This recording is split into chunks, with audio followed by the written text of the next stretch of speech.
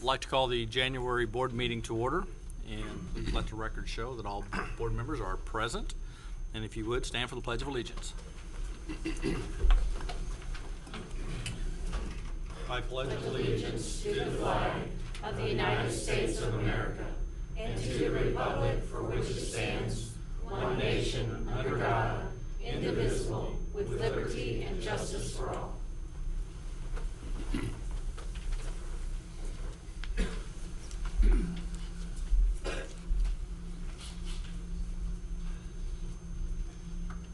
Do any members of the board have any modifications to the agenda? If not, we will accept the agenda as presented. President's report. I have a few things. First of all, I would like to recognize and welcome Troop 720, Boy Scout troop here, working on which badge? Communications. Awesome. And we're glad you're here and hope you'll get something out of it and see how the process works. So welcome from Springfield, Nixa? Both? Got them all. Well, welcome to the board meeting. One of the things we always, I got a couple other things, but one of the things we do always is recognize our partners in education.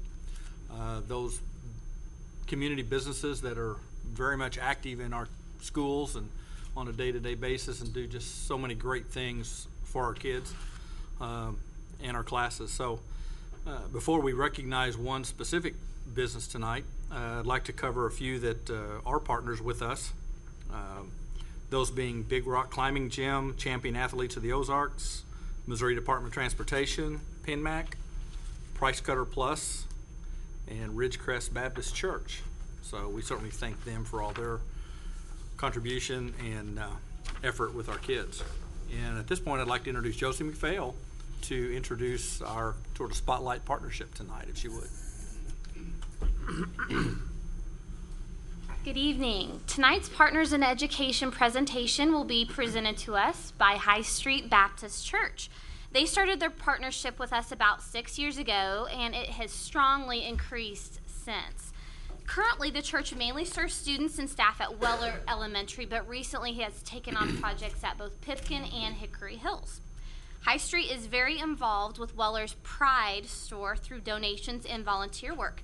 To assist in helping students wrap the gifts they have purchased at the store and to celebrate the holidays, a large event is put on by the church, hosting over 600 people each December. Around 30 individuals from High Street participate as lunch buddies, and during MAP testing, snacks are provided for students in need. Also, every other week, power packs for every single student at Weller are provided by the church. These are just a few ways that this church humbly serves our students and staff. And to tell us a little bit more about that partnership, I'd like to introduce to you Tom Demers. Good evening. My name is Tom Demers, and as Josie said, I'm with High Street Baptist Church. I'm actually associate pastor there. And our partnership began because our senior pastor's son at one point went to Weller Elementary, and he saw the need for us to be involved with that school and began praying about what we could do. And so over the course of the years, we've done a number of things, but we started off in 2006 doing power packs. That happened because my wife saw something on television talking about how kids, when they haven't had enough to eat on the weekend, don't do very well in school the following week. So we began that year doing once a month for 110 kids. And the way we do it is every child gets a piece of paper, and anyone who returns that form signed, we will give them food. And that is now bumped up over the last 5 years to 180 kids twice a month. And we do that quite a bit. We have a lot of volunteers. We pay for that out of the pockets of people who are part of High Street who give specifically to fund that. It's not a part of our general budget. So the money that is paid out is all from people who are donating, and everything is volunteered. So it's self-sustaining as a ministry. We also do a number of other things, as Josie mentioned, and I'm just going to talk to you about each of them just a little bit, and if you have questions, I would be happy to answer them. And I also have papers that talk about that after that I can give you. Last year, one of the wives of a volunteer who helps with Power Packs came to the volunteer dinner that they do at Weller. They host a volunteer dinner. It's great. We love being able to be a part of that. And she said, well, I don't serve. I said, that's okay, come. Your husband does. You can be there. It'll be great. We would love to have you be a guest. I said, I know Mrs. Monroe won't mind. So she came, and she found out that she was really good friends with the lady who manages the Weller store. And she got a burden to provide shoes for all of the kids at Weller.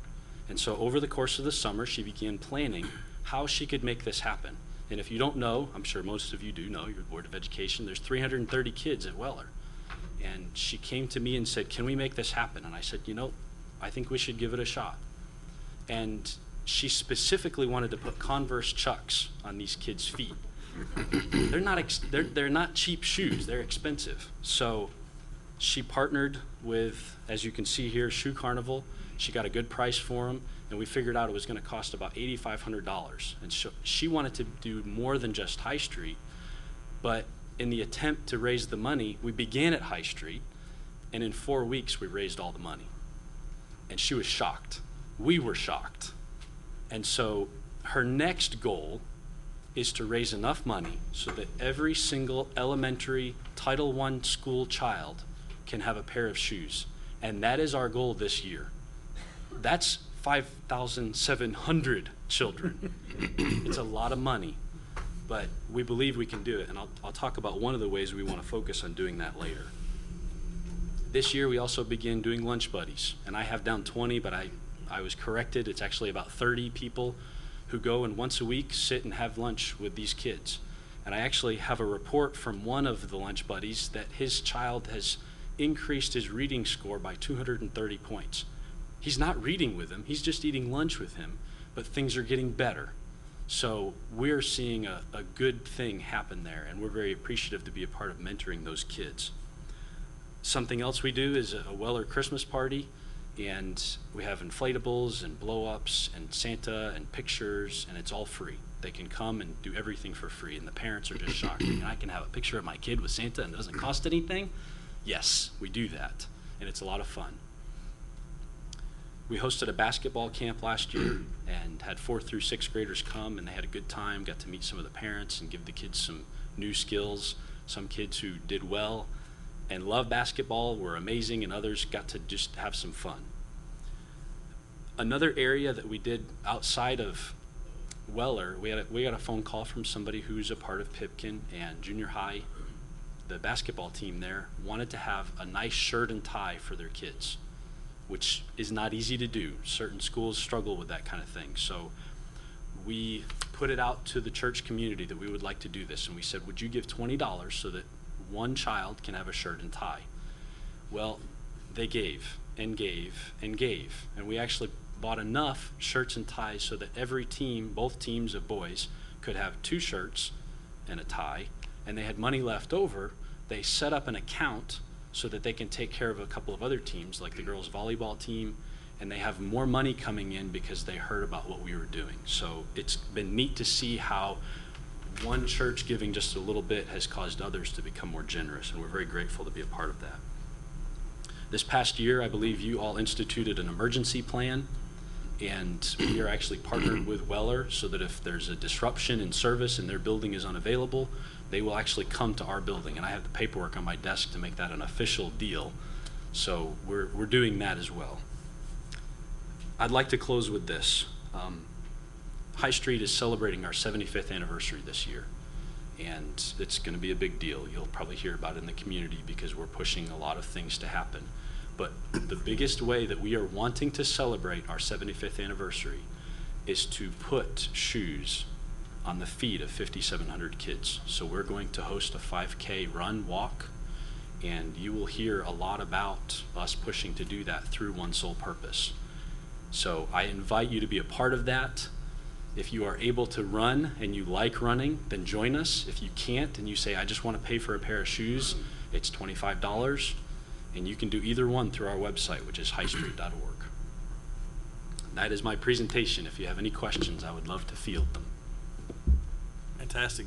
Anybody got any questions? I just have a comment. This is, once again, sorry. Once again, I'm amazed at the partnerships that we have with so many agencies and churches in the community, and I'm very grateful that we're bringing these people up here to tell us what they do with our schools, and to thank you for what you do. One of the things that I was very appreciative of is the attitude that your church seems to have taken, which is, we've done this now, but look what we can do next, and seeing that need and addressing that need, but also kind of saying, challenging your church community to do more, because as we all know, we don't get the best results we do unless the community is fully involved with our schools and with our kids. So I want to thank you, and I want you to continue to expand, because that's where it all happens when you do that. So thank you. Thank you for being here tonight.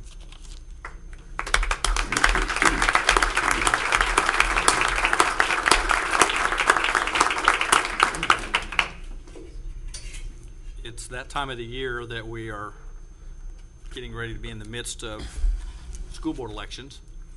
And one thing I just wanted, I know we have several candidates that are in the room tonight.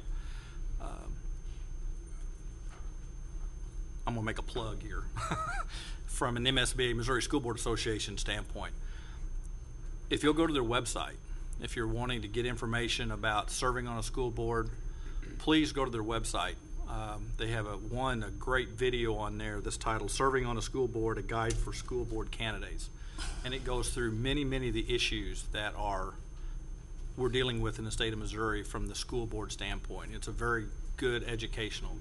So I would encourage you, as you're preparing, have this discussion. It's a great opportunity to get up to speed on some of those. The website is www.msbanet.org. If some of you haven't already been there, there's tons of free information on there about being a school board member, and I would just encourage anybody that's a candidate to go there and get a lot of information. So that's my plug for MSBA right now. Last time I mentioned that I would come back with a report to this board about, and I think I'll do it now, the meeting that we had with Dr. Ritter and I had with the other basically two urban districts in the state, St. Louis and Kansas City, that we met last week, or last couple weeks ago. And in fact, we have another meeting next week that we just found out about today. But it was a meeting with the superintendent and the board president from St. Louis and the superintendent and board president from Kansas City. And we kind of put it together hoping that we would, just to be honest with you, to see how it would work and see if we would get any dialogue.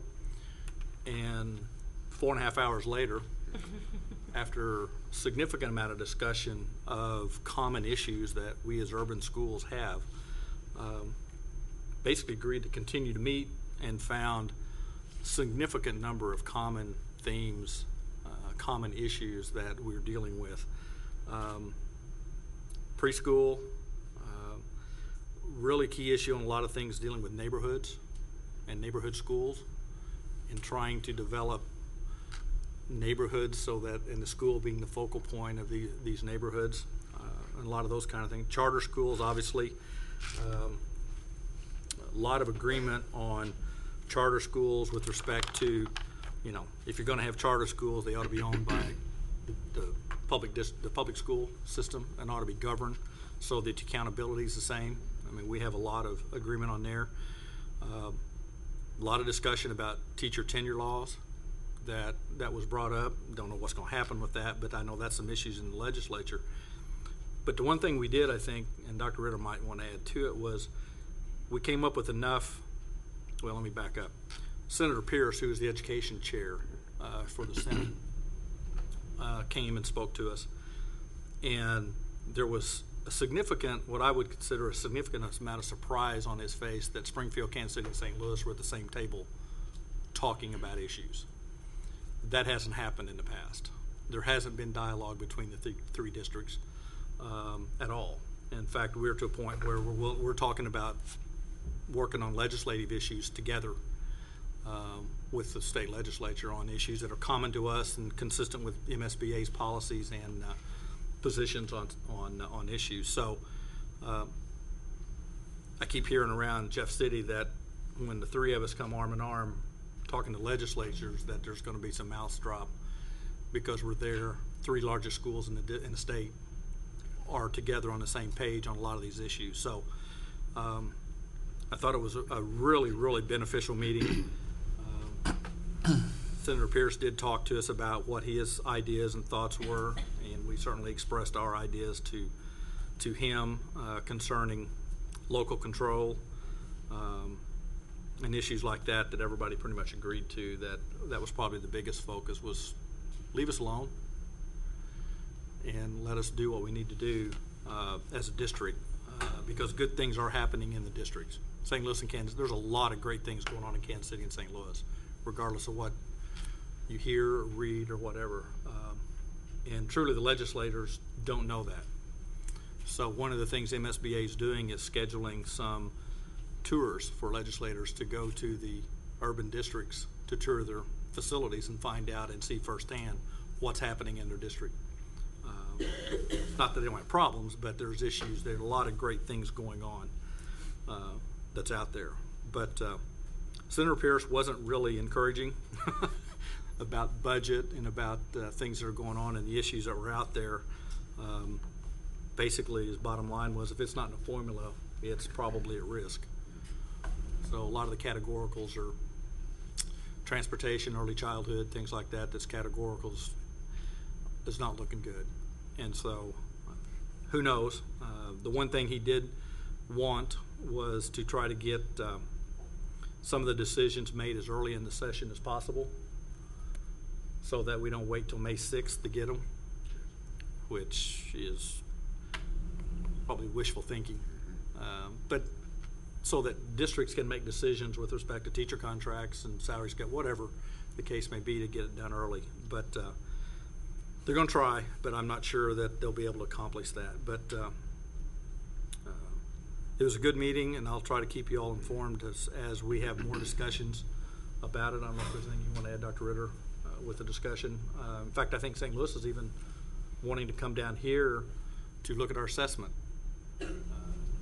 program. So that may be the first time they've ever been here. Yeah, we really had last half hour was really on achievement, and they were excited about what we were doing as far as our review of data at the classroom and things like that. So they want to come down, and I think they're communicating with Dr. Goodman. Yes, and so we'll see what happens with that. Ms. Callan. I think it's important for our local legislators to know that these kind of discussions are happening. And I think, maybe a letter to each of them saying that it happened, because I think so often educational issues become partisan kinds of discussions, when really, I think those of us who have sat at this table long enough know that it's really usually a bipartisan solution that's the best solution. And I think if our local legislators knew that there were some common goals educationally that might be able to be bridged with a bipartisan approach, I think it's worth a shot. So maybe even a letter to them, just letting them know that this happened, and that these discussions are going to be ongoing. But I really think so often the line is drawn in the sand, and neither side will go over it, and then nothing really gets accomplished. One of the things that we talked about with Senator Pierce, which I thought was very appropriate, and it's time, is we need to get out of this just say no syndrome. And in the past, typically a lot of the discussions when it came up with whether it's charter school, open enrollment, whatever it might be, basically the education institution was just say no. And now it's to the point of, we don't like it and we don't think this is the way to go. Here's some alternatives, and provide alternatives instead of just drawing the line in the sand, as you said, and digging our heels in. They're looking for solutions as much as we are. And so hopefully that will open up some dialogue between the legislatures, and at least the urban districts, about some of those issues.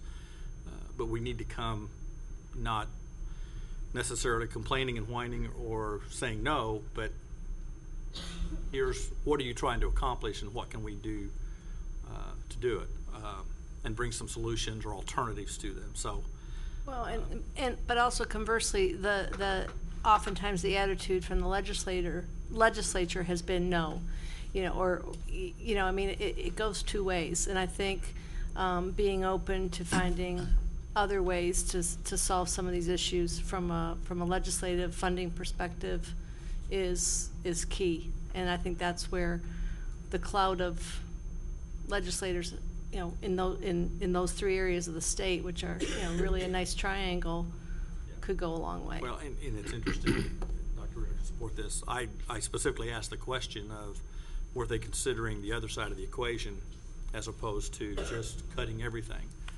And basically the answer was no. They weren't really interested in talking about it. And so, which was kind of disheartening in the fact that they ruled it out as an option before they ever had a chance to talk about it. So we'll see how it goes. But I think the meetings are very productive and worthwhile, and we'll continue them, and particularly during the legislative session, and share the good things from each district and what we can do. So that was worth the time and effort. Any other questions, or we'll move on to the superintendent's report. Dr. Ritter?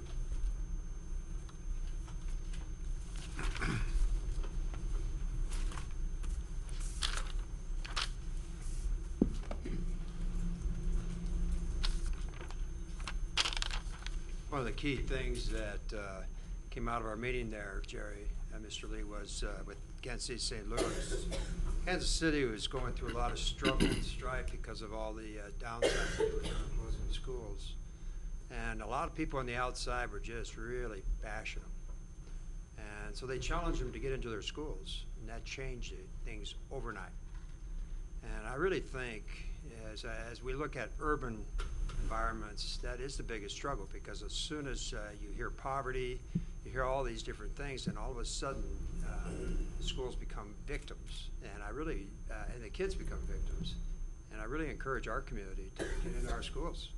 I had the opportunity to finally finish visiting all the schools last week, and very impressed with what's going on in our schools. And without exception, in fact, a fifth grade teacher at Hickory Hills, she was really not excited about the smart board. Has a smart board in there now. I don't know if I want to retire, but my husband says you will. So, but anyway, it's kind of interesting how I think getting into those classrooms, getting into those schools says a lot, says an awful lot.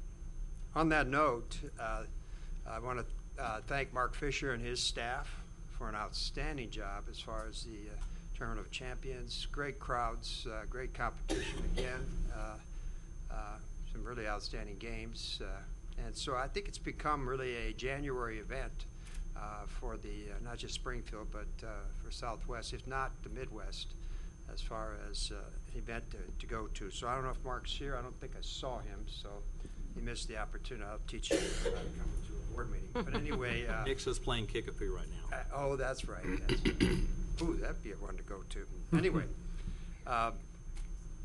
this is, by the way, our next week is the week to celebrate school board members and volunteers. And so Governor Jay Nixon has proclaimed the week, and that's January 23rd through the 29th, as School Board Recognition Week. And so on that note, we have as many as 3,600 people sitting on boards in the state of Missouri. That's an awful lot of people. And as you think about political entities, they probably have more to say about the future of this state as well as the future of America because of their focus on kids. And one thing I'm going to say about our school board is that there's no question each of you are focused on kids, especially the kids here in Springfield. And I think also to the greater effect of impacting the kids of Missouri. I even think to the point of where you get excited, and I'm thinking of Mr. Hosmer here, of actually reading a book on research by Haiti, which really is very, very good if you have the patience and time to do so. But each and every one of you, I didn't understand half of it, so but that's, there's a caveat to that. well, anyway, I appreciate you doing that. But really, across the board, all of you are really very committed. And so what I'd like to do is read the proclamation from the governor.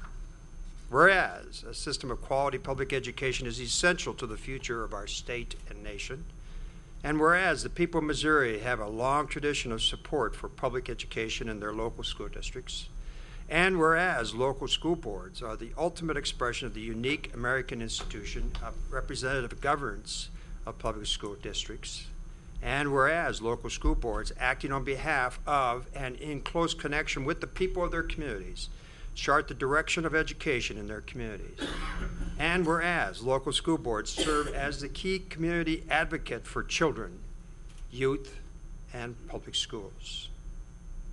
Now therefore I, Jeremiah W. J. Nixon, Governor of the State of Missouri, do hereby proclaim January 23rd through the 29th, 2011 to be School Board Recognition Week. So I want to thank all of you and congratulate you, and I know that you really enjoy every minute of your volunteer time. So on that note, if Steve, if you could help hand these out to the board members.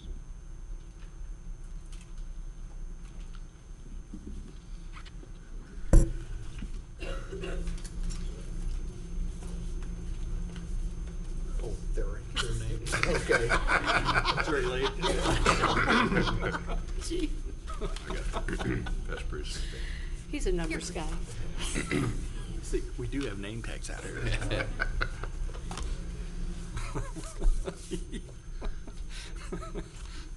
Accountant. Thank you, Steve. Thank you, Dr. Ritter. I especially want to thank at this time, and I know we're going to have an opportunity to thank this person again in April, but I want to thank Dr. Homan for his years. And of course, he is looking forward, not looking back at all. But I do want to thank him for his commitment to his children, as well as the children of Springfield Public Schools. Thank you very much. Your leadership is just dynamite. And so appreciate it. At this time, I'm going to take time now to explain to the board, and feel free to ask questions at the end of the presentation, because I have a feeling some of your questions are going to be answered as we go through. So if you could just kind of jot down any kind of questions that you have as we go through, that'd be appreciated. I want to thank Mark Manus and his staff for helping me put this together. My understanding is that Pam Bodine was really the one in charge of the art that you're going to see, so that's going to be special. And anyway, I also want to just kind of set the stage here a little bit. You do understand that we're a high-performing system. We are a quality system. We are meeting all of the criteria that is necessary for a quality system, including the 7 categories of quality. And really, the staffing that we have in central office, as well as the staffing at the sites, is really the best match that we have for our current student population, as well as our economic environment. The key component to our current staffing at central office is really focused on operations, which really helps manage and provide support for the sites and for the administration, as well as the teachers at the sites, and also really provides accountability for them. And then we have the business service, which is really supporting the sites and supporting operations, as well as the business services, and then the staff development research piece. And what's interesting over the years since I've been here, there's been a little shift of accountability, moving more towards a research data-driven type of decision making. And really, it's really getting down to where it's happening in the classroom.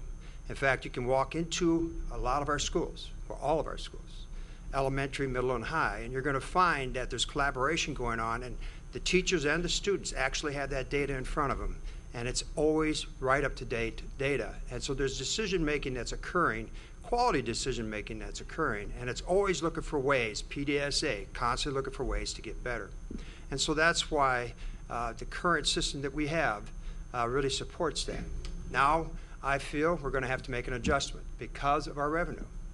And the best thing that we can do in any kind of quality system is to protect our customer and protect the customer as close as possible to the classroom as possible. What I'm getting at there is that we're going to work on a temporary basis, okay, to be able to say, hey, so, the teacher in the classroom is very, very good. The site leadership is very, very good. We're here to support that. We're here to help provide vision for that. We're here to provide innovation for that. But we won't be able to be as involved with it as much as we have in the past. And then also the same thing is going to be true, that we're going to be really our involvement in the community. We are a community school system. And the community, as you heard with High Street Baptist Church tonight, is really a main reason why our kids do so well. Our kids get support from not just the churches, but from overall community, Northside Betterment. I could go on and on and on as far as different types of support that we get from the community. And so you're going to see us not separating intentionally, but we won't have the time or the energy to be able to be working with the community as much as we have before. And so I really anticipate that this is something that's going to stretch us a little bit. But I think we can get by for about a year or two. And then eventually we'll have to respond and continue to respond as our system grows and matures, and we see that the needs are going to continue to, I would say, be more trying. This year alone, we're anticipating a major jump in our poverty rate. And in seeing that major jump in that poverty rate, we're going to see that basically the data, the engagement in the classroom is going to be so critical to keep the child wanting to come to school. And we have that going in many of our title schools, and that's an exciting thing. And so I do present to you cuts we're going to make. I'm recommending, and this is early in the process, but I'm making these recommendations now at this time. And ultimately, though, I could see an adjustment, and Mr. Renner and I've had this conversation several times, of as the system allows and there's flexibility within the system, we will make adjustments as we go, okay, as far as the overall structure of the system. But I felt a need to announce now so that we can kind of get out in front of it and make sure that we understand that these cuts are going to happen, and then eventually we're going to be flexible around those cuts, and ultimately, and tonight I'll give you some assurances that we will stay tight to a commitment of a certain dollar amount. I don't want to say that yet. Anyway, on that note, then,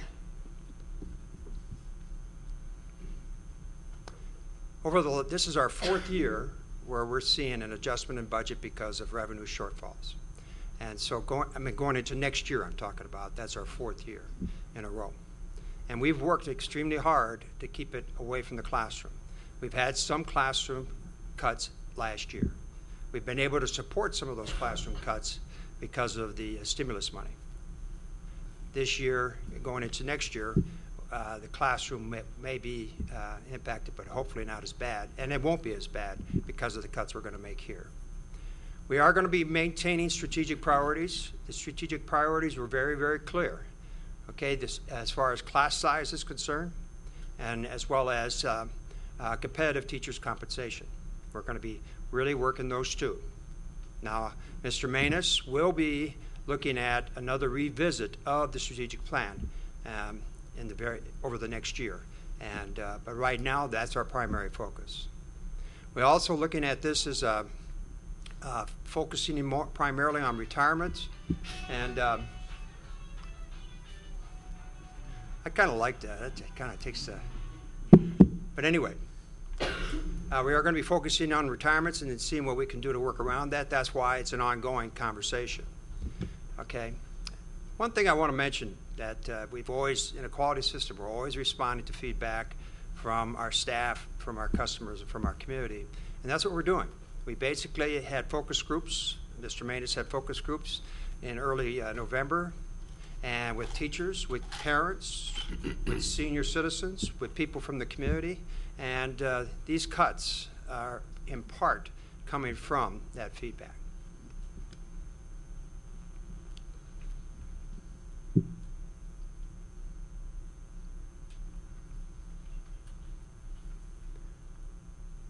Springfield Public Schools is a high-performing district. We're still waiting for the distinction award, but anyway, a high-performing system, and we constantly are continually getting better in spite of the fact that we are becoming a poorer district, more urban-like. And we are also very lean administratively. When we compare apples to apples as far as DESE's comparisons are concerned, and we're talking about schools our size and even smaller, we're very lean administratively. Our focus is academic excellence. We have high customer satisfaction. We want to keep that. Those are our objectives. So restructuring and cost-cutting are emergency measures to address budget shortfalls. But I really think that's the key thing here, is to understand that this is an economic move, not necessarily a systems move focused on achievement, focused on persistence to graduation, focused on customer satisfaction. So it's a real tight line that we're walking there by looking at the economic picture and pulling back.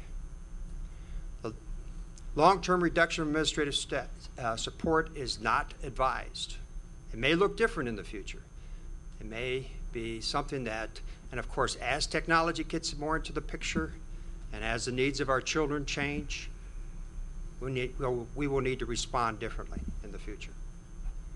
Continued discussions and monitoring of operations with site departmental leadership will be essential following the cuts. In other words, we're going to continue to see how these cuts are impacting our sites and making adjustments to be able to respond to the needs at the sites. The key factor there is the accountability for performance that's going to be expected for each classroom, for each child and each teacher, and how much can we serve to oversee that and expect it.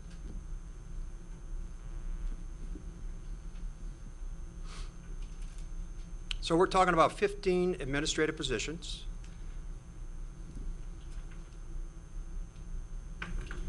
We're talking about $1 million minimum. I guarantee you, guarantee the community, guarantee our staff, that we will have $1 million reduction cost in staffing in central office.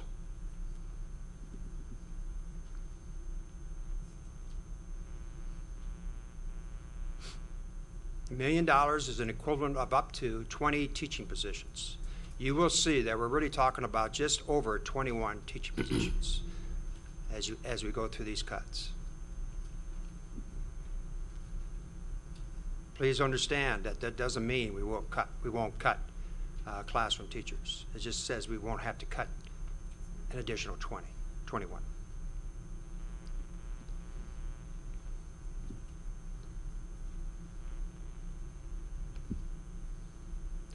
Okay. Continuous classroom improvement facilitators, 3. Deputy Superintendent of Operations, Assistant Director of Facilities, Director of Leadership Development. Community Relations will have 2 FTE, Manager of Human Resources, Coordinator of Attendance, Assistant Director of Transportation, Senior Project Manager, Administrative Assistant Middle Schools, Associate Superintendent, Title I Special Ed, and Board Secretary. It gives you a total of $1,081,247. Now, these are places, positions that are being cut.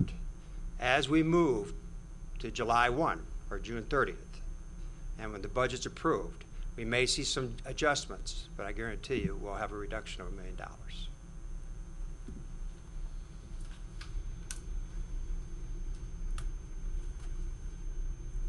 Here's some examples of impact of these cuts that we have right now that I'm proposing.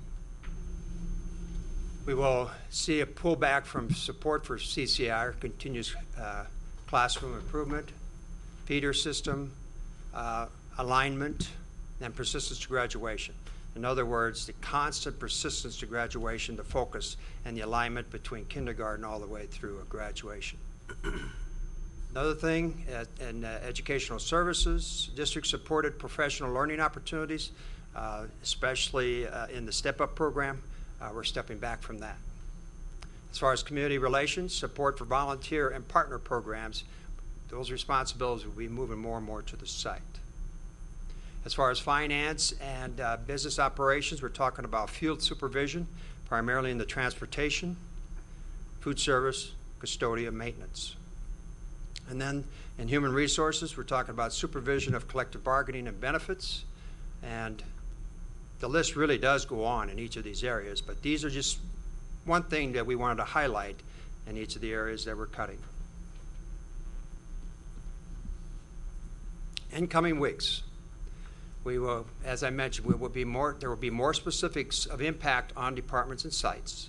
And we'll be drawing that out as we think through the process. Because remember, we're going to stay with current staffing until the end of the school year, until really June 30th. See, so the realization of that impact needs to be part of a conversation, a lot of collaboration. And we already had a lot of that. It's just going to we're going to need to do more and more and anticipate how it's going to impact it. And then also cabinet structure. I have ideas about cabinet structure, but we still are going to need to see how that all rolls out as we move through the needs and look at the needs of overall structure. And then in this whole process, we are definitely going to have a reassignment of duties and or adding to people's list of duties.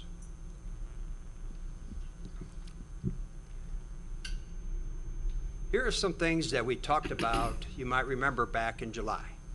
Some of these things came forward, and some of these things were pushed by the wayside. You might remember the 7-period day was pushed by the wayside. The transportation piece, as far as the distance from the home, we didn't see that much savings, so we pushed that by the wayside.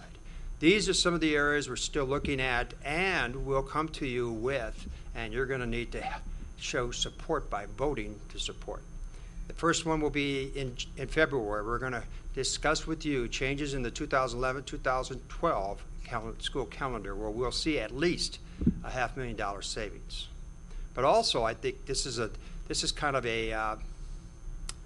an opportunity for us to grow as well, because I do see what we're going to be doing with this calendar, giving teachers opportunities to really look at the data and make immediate decisions and changes in their classroom, as opposed to waiting for the quarter or waiting for the end of the year or making it a yearly or a bi-year type of thing. The 3-tier start times, we're serious about that. There's some nice savings there. During these times of recession, during these times of economic struggles, we feel this is the time to do that, and we will come back to the board with that. We don't have a time when we'll come back for that. And then, of course, the overall substantial cuts to the 2011-2012 overall budget.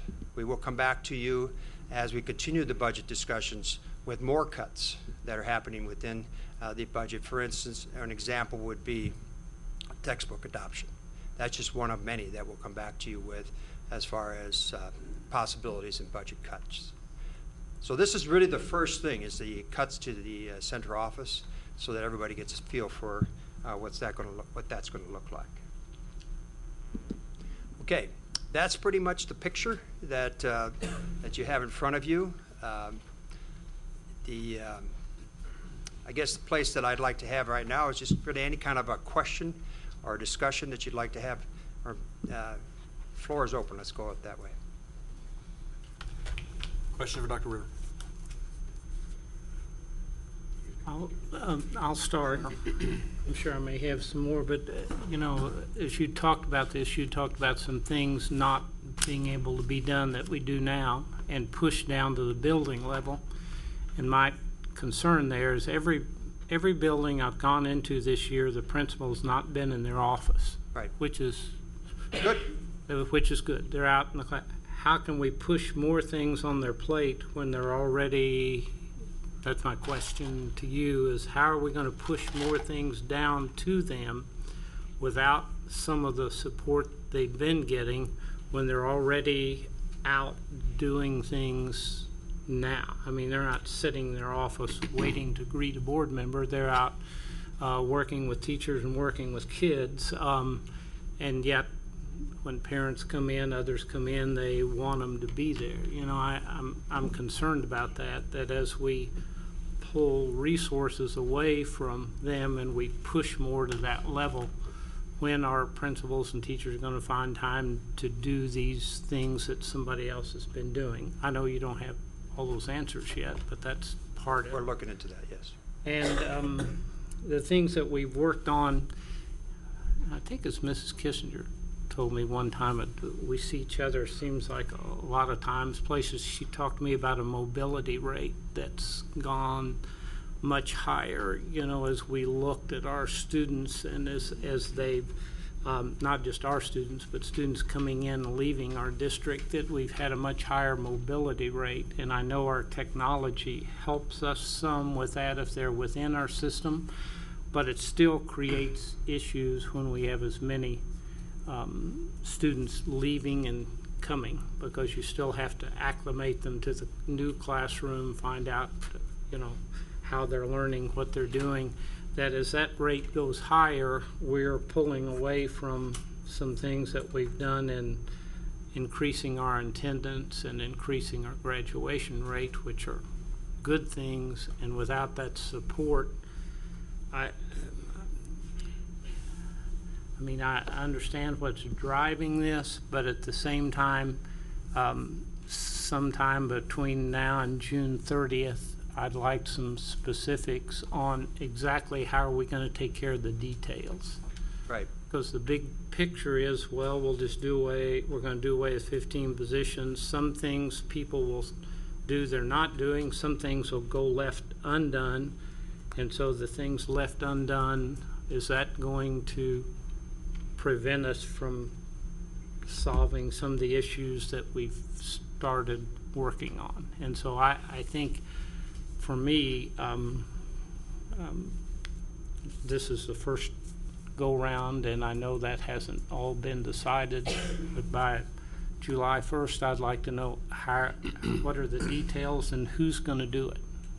Or are we not going to do it anymore? Which is okay, too. I mean, if there's some things we just can't do anymore, then we just need to make sure people understand we can't do them anymore. It doesn't matter if they're good or not, it's just they can't be done. So I think that's, this is a starting point, but by that June 30th, we should know those things, because that's when the new school year starts.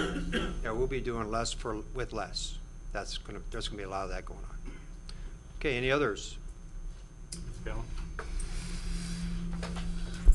I think a couple things. I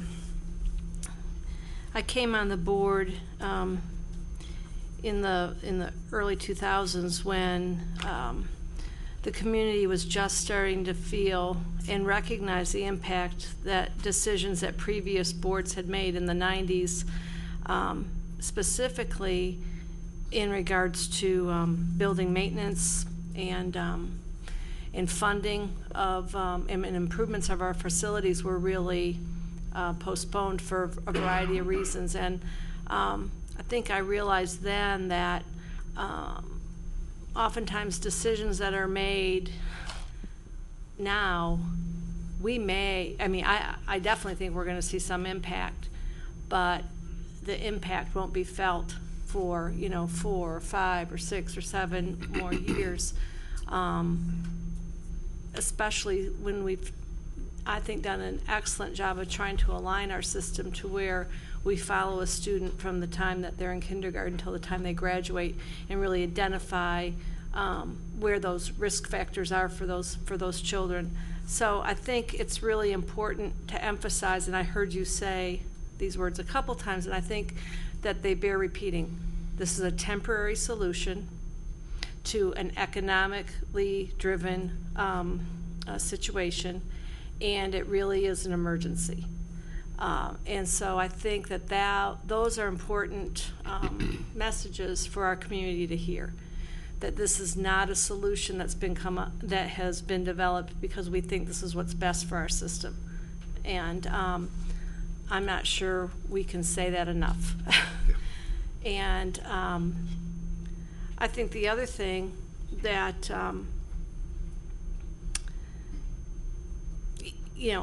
each of us has witnessed or been involved in or had some sort of connection to some of these individuals or positions and what they have done for our system. And I specifically like to speak to several years ago, we identified the real need to support new teachers. That we saw that people were leaving our system in the first few years, and that wasn't only bad for them individually, but it was also a real burden on us financially and in terms of human resources. And so we invested I think came up with a really wonderful program in terms of Step Up. Received state and national recognition for what that program did. And, it not only kept teachers, supported them and helped them grow in those early years, but it really did what I think we've been criticized in education for not doing, but it coached some people out of the profession before they got too deeply entrenched into the system, and that really wasn't the best fit for them professionally. So, I'm concerned about those costs and what that's going to mean in terms of our staff development. I guess just in general, I've heard, a lot of talk tonight about urban school districts and poverty, and I think the one thing that I really have come to appreciate about Springfield is we can't be identified by just one phrase like that. I mean, if you look at some of our schools, they are more suburban than even some of our neighbors. If you look at free and reduced lunch rate, and we have some very rural schools. And so I guess I would just caution us to not define ourselves by that term, because I think it's really important. I think we're uniquely positioned, probably any district in the state, to really offer a wide variety of educational services to a wide variety of families and students. And I think that that's really our strength. And the growth in the poverty rate is not unique to Springfield. I mean, it's what's going on in all the districts around us as the economic impact hits families and hits working families and hits middle class families. So, I guess I've just always been cautious for us to be careful of how we define ourselves, because I think we're really a hybrid that, and I think we've been able to provide quality education for a real variety of students, and I'm concerned about how these cuts are going to impact our ability to do that. Okay. Dr. Prater? Well, thank you for this. I know that we, as a board, have pushed you to look at everything across the system, to look at where we can scoot through this economic crisis without really affecting the classroom. I agree with you. I don't think, and the other board members, I don't think these cuts are sustainable without affecting the classroom. And I think I have to agree with both of my colleagues that this is likely, we hope, to be a temporary measure. I think we have to challenge you and staff to continue to follow the data and give us feedback, because if we start to see things like graduation rates slipping and our end-of-year performance numbers slipping, then we have to see why and see where we need to fill in the gaps, because we've seen so much improvement over the past 3 or 4 years that I don't want to see us moving from a district of innovation to a district of compliance. I think our patrons deserve more than that, and I think we all expect more of ourselves than that. So I would just encourage you now to keep us in the loop with the data and where you see needs emerging that we may not have seen, and let's watch our results, because this is a good time to innovate and be creative, and let's not take a step backwards while we're doing it. And I think our patrons need to know that. I think our district taxpayers need to know that, yes, we're watching out wisely for their dollars, but at some point, we're probably not going to be able to provide the service that they expect of us. Comments? Mr. Hosmer? I'd like to follow up on a couple of things that have been said already. One is, I think Mr. Renner makes a good point, and that is that that I would like to see before we vote on this or approve this, what job duties these positions had, and maybe we can do it visually, put them in a box, and where's that job duty going? And if you're putting it over onto somebody else who's got a full plate of job duties, what are you taking away from that person? Because if you assume that everybody's working hard in administration right now and they got a full plate, then you can't just say, I'm going to add 4 things to your plate and expect you to do it. Or either they're not working very hard and they didn't have a full plate, or they're just going to not do 3 or 4 other things that you told them to do last year. So, and I think it's just not realistic to expect that you can add additional duties onto somebody that's working full-time already. Well, I've seen it in education happen over and over again, over 40 years, 38 years. Right. Without question. What happens is you do less of everything, and you just kind of touch it, as opposed to being thorough. And I guess what I would like to see to that, I mean, obviously I'm being a little facetious because you do that, every business does that, but Yes. but there's got to be either something we're not going to focus on as much, or we're going to ask those people not to focus on as much, or not to do, to take away, so that they can take on those extra burdens. And as a board member, I'd like to see that. I'd like to see how, you're going to split up the functions of the deputy superintendent of operations. Who's going to do all those added duties? How they're going to do that with their full schedule, and if some of those things are going to be taken away, what are those things? Because that's where the real rubber hits the road. I mean, you can say we're going to move all your duties to somebody else, and they'll do it, and everybody thinks, well, it's solved. Problem solved. You got one person doing 2 jobs. You save $100,000, and everything's hunky dory. When we all know it's not. So I would certainly like to see that going forward. I'd also like to see, I do think that, as some of the other board members have mentioned, I don't think this is sustainable. And what I'd like to see is something from you, what needs to be added back in, We'll do that, yes. in the future, so that we can kind of put those somewhere out there, so we know that, as funds become available for us to continue to be a high-performing district, we're going to have to start plugging back in these positions into the budget. And why? Because, as you said, technology is going to advance, and as we develop as a high-performing district, some of these positions may completely evolve or change or not be needed anymore, and that's good. That's a good thing.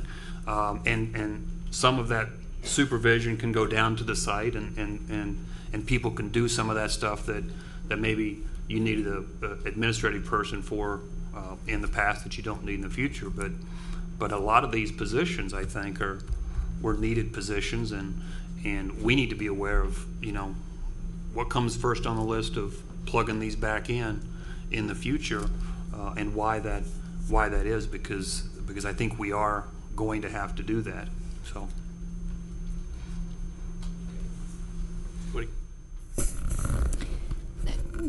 I believe this board's been so fortunate that as we've brought concerns, issues forward and looked straight at you, Dr. Ritter, and said, we'd like to see this done. Can you handle that? Sure. Yes, sure. Cabinet, can you handle that? Sure. I just think we're going to have to be prepared to be told no. No. And by that I mean, when to answer or talking about some of Mr. Hosmer's points, you may have to come back to us, as I'm understanding from this, and to say, as a matter of fact, we won't be able to do that. That's just something that will not be part of the plate, because it's been part of a high-performing district. It's just simply not going to be part of this district for, we hope to be, a short foreseeable future.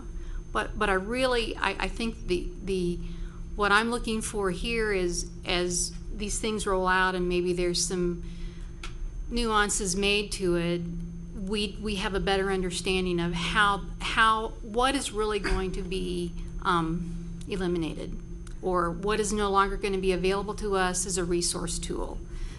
So I think I don't want to say that this isn't an opportunity and it is, to rethink the restructure of administration, cabinet, and duties. But I think we're all going to have to get it in our head, as I'm hearing tonight, that we're going to have to be told no. I really don't have a problem with that. Saying no. So, I do want to bring up a point though along the, just saying, we have outstanding teachers in our system. The technology that they have now with the smart board and also with the data that they have at their fingertips has really brought a lot of decision making to the classroom that wasn't there before. And so what's going to be interesting is to see how that decision making is going to drive our changes. And I think it's mature enough now to where I think what we're going to miss is the new staff coming in, and we still have a step up in place to help us with that. But I do think it's going to give us a different dynamic to look at and a different way to say no and yes. So, thank you. Anybody else? Oh, yeah, I would just recall from an earlier budget discussion that we had at this table, talking about revenue projections and some possible cuts that we might consider to accommodate those reductions. Mrs. Callan, I believe, said that we can't sit here and talk about $10,000 here and $20,000 there and even $100,000 over here. We need to talk about substantial cuts on the magnitude of $1 million. And if anyone thinks that this is the end of it, this is not the end of it. This is a part of it, but this could be a large part of it. This should not be seen as a justification for those in the community who think that this district is top heavy with administrators. It just simply is not. And this list of positions that are being eliminated should not be seen as a justification we have too many administrators. Because it seems to me that these cuts absolutely will impact services to the sites from central office, but also impact services to the community as a whole. But I think more importantly, we're going to see an impact on the classroom. It may likely will impact student achievement, attendance, persistence, graduation, all those services that we've been working very hard over the years to improve, all those parameters we've been working to raise our score, and we're going to see that, if not stagnate, perhaps even slip back. And like some of the other board members here said, I hope that administration, I expect that administration will keep the board apprised of what those impacts are. We need to know that, and by extension, our community needs to know what those impacts are. These are real serious cuts. These are real serious times for real serious cuts, and I think that that the better informed that we, and by extension the entire community, are informed about what impact these cuts really have, then I think we'll be able to make better decisions going forward. Also, I think, as Mr. Hosmer said, we do need to have a plan for adding some of this staff back, and I know you thought about that. We've had these discussions. I know you thought about that, but I think the community needs to be aware that we will have a plan for putting some of these services back in place when revenue pictures improve, as inevitably they will. The only caution I have for all of you is, and that's what I was trying to reiterate with Mrs. Twitty, is that as it evolves, as the needs are defining where we need to go, that plan will be changing. And so that's good. But at least some kind of target will be there, but it'll be changing. So, high-performing systems are flexible, right, Dr. Ritter? That's right. That's exactly right. Very flexible. That's what we're doing right now. So, At the sake, it's more? Yeah. Okay. Now what am I going to say, right? Yeah. Everything's been said almost. Just a couple of things I would like to address. One is, even in the economic downturn, we're talking about the economy, the demand for what we do has not decreased. I mean, we have 24,000 plus kids to educate, whether economic times are good or economic times are bad. And I think that's a little bit of difference that we see sometimes. Our demand doesn't change for what we are doing. And I think sometimes people think, well, you tighten your belt like everybody else does. And I know we have to because of revenues, but our requirements don't change, our expectations don't change, our sales don't change, whatever you want to say, however you want to say it. That we still got 24,000 kids to educate. And Mr. Renner brought up a good point about the mobility, which an interesting statistics that I had heard, Ms. Kissinger may correct me, but day one and today we got 24,000 plus kids, but we've seen actually 28 or 29,000 different kids. So we're talking about 5,000 or 6,000 different kids that aren't in the system during the fall, one semester. And we're talking about mobility and changing kids. While our enrollment is stagnant, the kids are coming in and out, and they're different.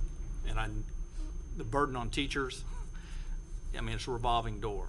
And so I know that's a difficult thing for them to be able to perform in a classroom. Hats off to them for what they have to do and what they see every day. I think it's a really good point that we are lean. I mean, just look at, we have 45% more students per administrator than the state. And so, and I think that's pretty profound. I'm not sure that's a good thing or a bad thing. I'm not sure that's good or bad. Well, it may be. It may be that we are not providing services and support to the teachers in the classrooms and the buildings like we should be. Because I, like everybody else said, this will impact classroom. We may talk about it where we're staying away from the classroom. This will impact classroom. Maybe indirect, but ultimately it's not sustainable long term without having some negative impact on graduation rate or student achievement, the key things that we're talking about. So, well, I appreciate all the effort that you and your staff, and I do appreciate all the effort that you guys have done, and I think this is great. It's a start. I don't think it's the end, as Dr. Holman said, of our budget woes. This is not the solution or silver bullet. But I think it's important for us to continue to look at this being a temporary effort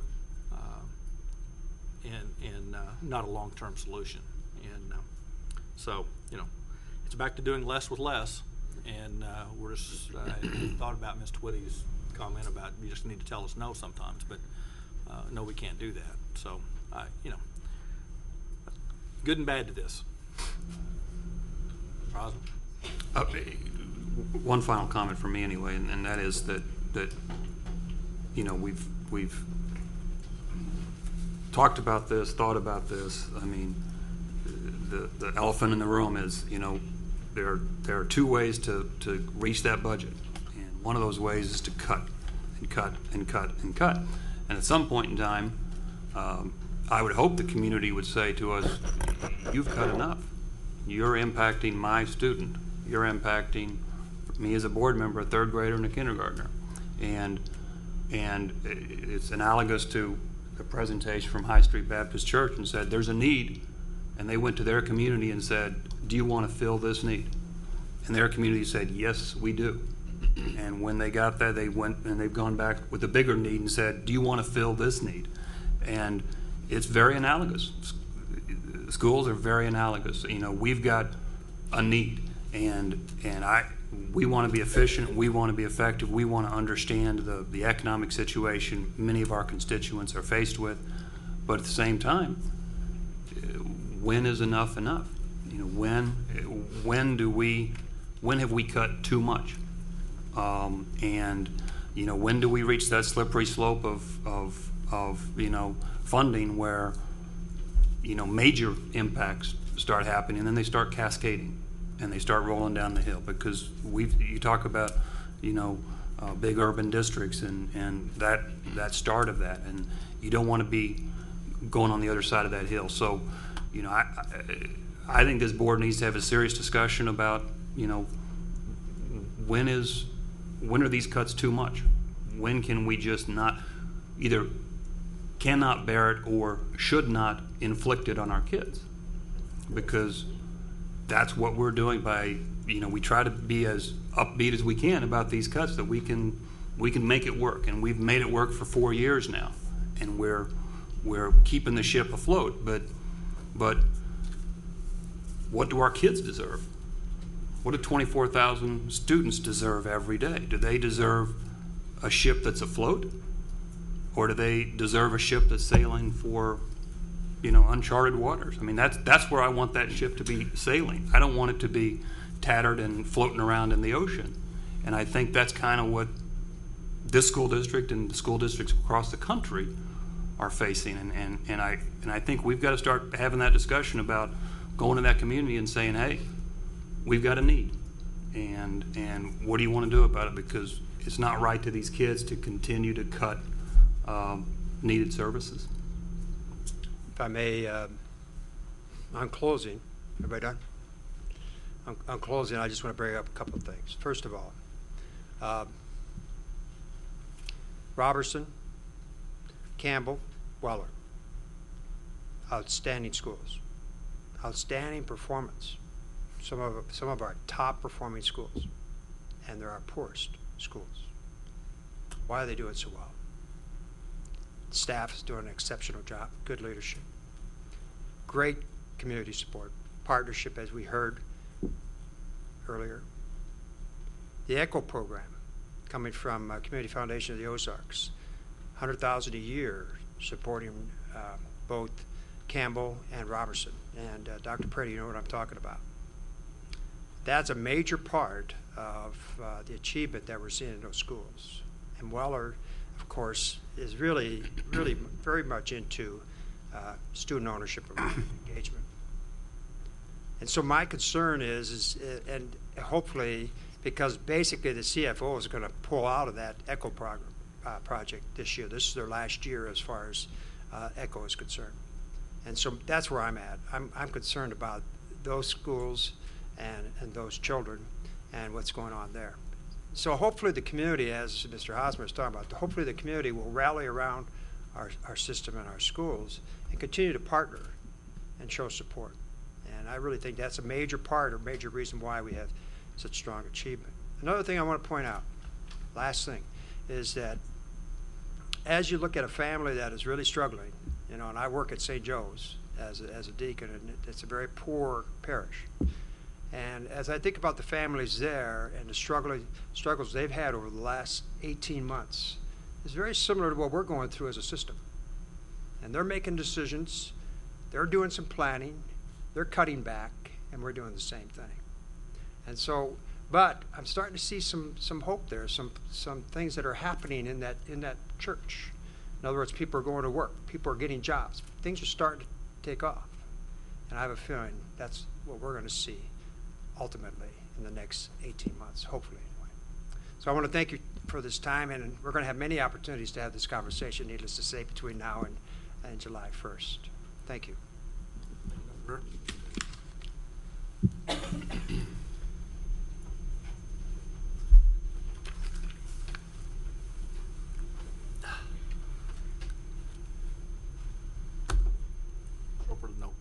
No comments. Okay. Moving on to informational item 6.0 staff development program evaluation.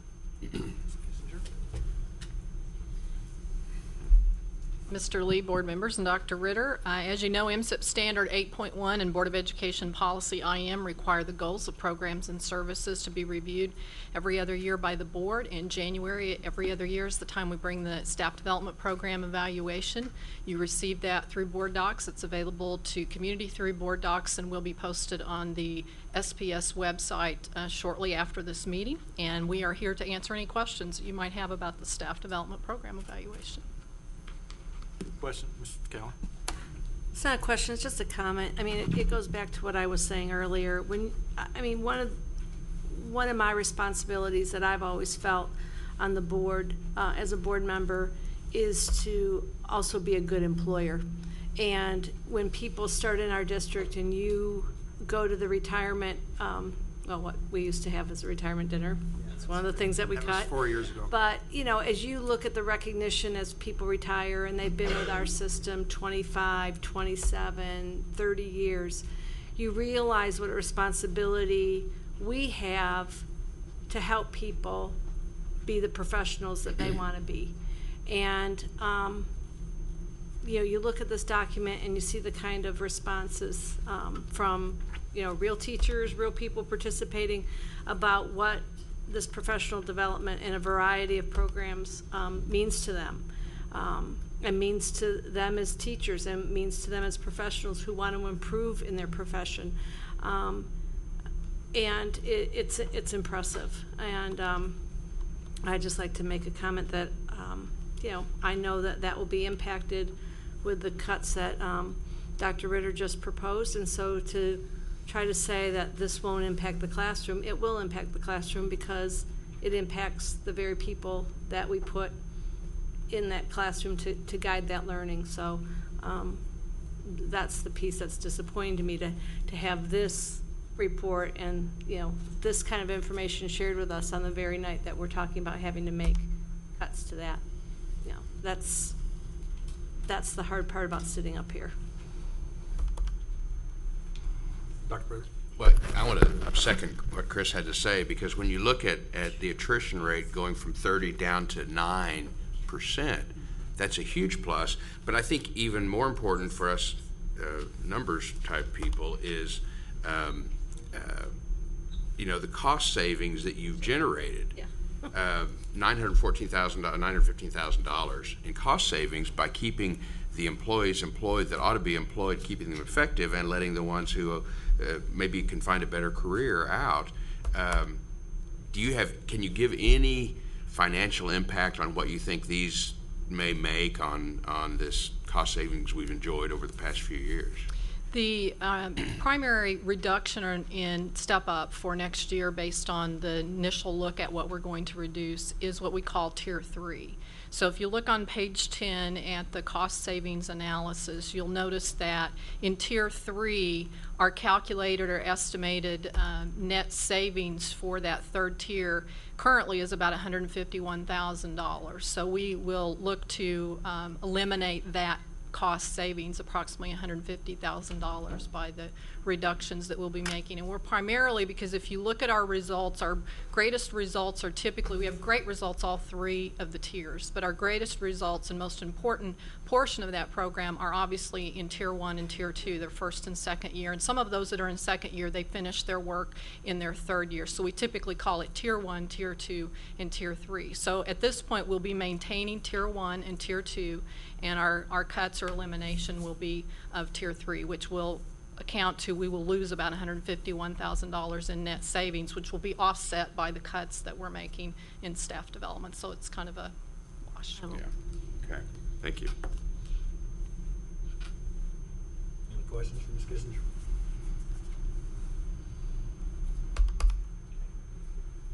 Thank you. Dr. Goodman? You to it? Oh, I'm sorry. January quarterly report. Thank you. Over in the meeting now.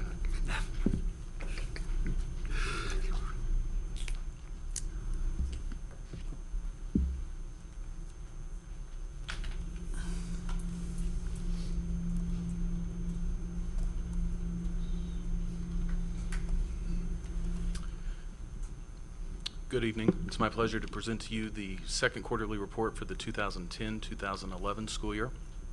The report encompasses the indicators and measures as identified as part of SP5. And for this evening's report, as customary, we are bringing forward to you the updates, areas needing further study, highlights, opportunities for improvement, and strengths. In organizing the presentation, we've grouped them as such for this evening. Our updates include some looks at the performance series from a cohort perspective, as well as an initial baseline of using kind of an indicator report placement approach, both of which are somewhat in response to inquiries that the board has made previously and having a chance to see these results. In the opportunities for improvement section, we have the graduation rate and the attendance rate listed, and both of those are based on comparable performance, which I'll get into. And then finally, in the strengths, we have ACT comparable performance, which looks at the composite overall and then also specific content areas. So the first update then, as kind of the procedure we follow, the page numbers within the report are referenced. I want to give you an update related to the cohort look of performance series. And really, when we bring in this cohort perspective, we want to bring it across this time, bringing in the BOY results for 2010-2011, because we have a full year behind us from 09-10, and now we're starting to make the turn for multiple points. And so the representation you see presented here shows our communication arts results, which are disaggregated from a reading and a language arts perspective. Both elements go in to make the communication arts. So we see reading in green, we see language arts in red. And when we look at this here, what we're looking at from the perspective of how the charts are laid out is that this grouping at the bottom, so we see 4G, 10, 11, those are fourth graders in the 2010-2011 school year. And so we see then the average beginning of year scaled score average for them for this year. At the same point, if we go back a point, we see those kids at the end of third grade, at the middle of third grade, at the beginning of third grade. And so this cohort look is brought out in that way. There is an asterisk on this one because this is also an indicator identified as an area needing further study, and that qualification for the area needing further study is the essential gap that you see between reading and language arts at the cohort level as we go through the grades. And so I guess the best way to describe that is kind of an opening up or a spread as we go across the grade level. These assessments are scaled the same. They range from 1,300 to 3,700. And so we can compare the scaled scores equivocally.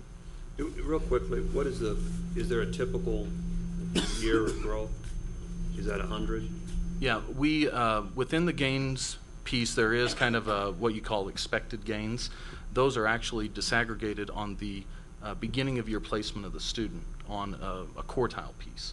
So imagine if we have, the sampling of kids, the gains come in based on where the kids start, and we will be presenting those gains in the future once we have the first round of gains. We're in our mid-year testing now. So it's tough to say it's 100. It varies by content area and by grade level, but it is based off of national work research into the assessment. So we do have a benchmark for gains. Don't go away from that one Yep. yet. Am I reading it right? I think I understand that what we're seeing from end of year to beginning of the next year, especially in language arts, is people tend to backslide a little bit over the summer in performance. Yep. Not so much in reading, but more in language arts. Yeah. Given that it has an equivalent scale across grade levels and across time, if you see, 2 points together is flat, that means if the last dot here is the beginning of year, the previous one's the end of year, that means they're starting the next year at the same score they were before. So if it was down, that means the beginning of year score is lower than where the average was previously, and so a drop in this case would be coming off the summer. Yeah. The next piece, just to tie onto that, brings in the math, because I think that drop is actually more accentuated looking at end of year to beginning of year. So this is not, it's not a sleight of hand here. These are scaled the same as far as how I'm displaying for you, 2,000 to 3,000. And so there you see reading language, there you see math. Yeah. And so that drop, so to speak, is more evident in math. The second update is also coming off the performance series, and this deals with presenting a baseline of placement indicators. Previously, we have had, in bringing presentations forward to you, whether it's performance or MAP, this idea of achievement levels of below basic, basic, proficient, and advanced, and we've had discussion related to the idea of those standards of below basic, basic, proficient, and advanced, and grade level. Is proficient grade level, or how does that kind of fall?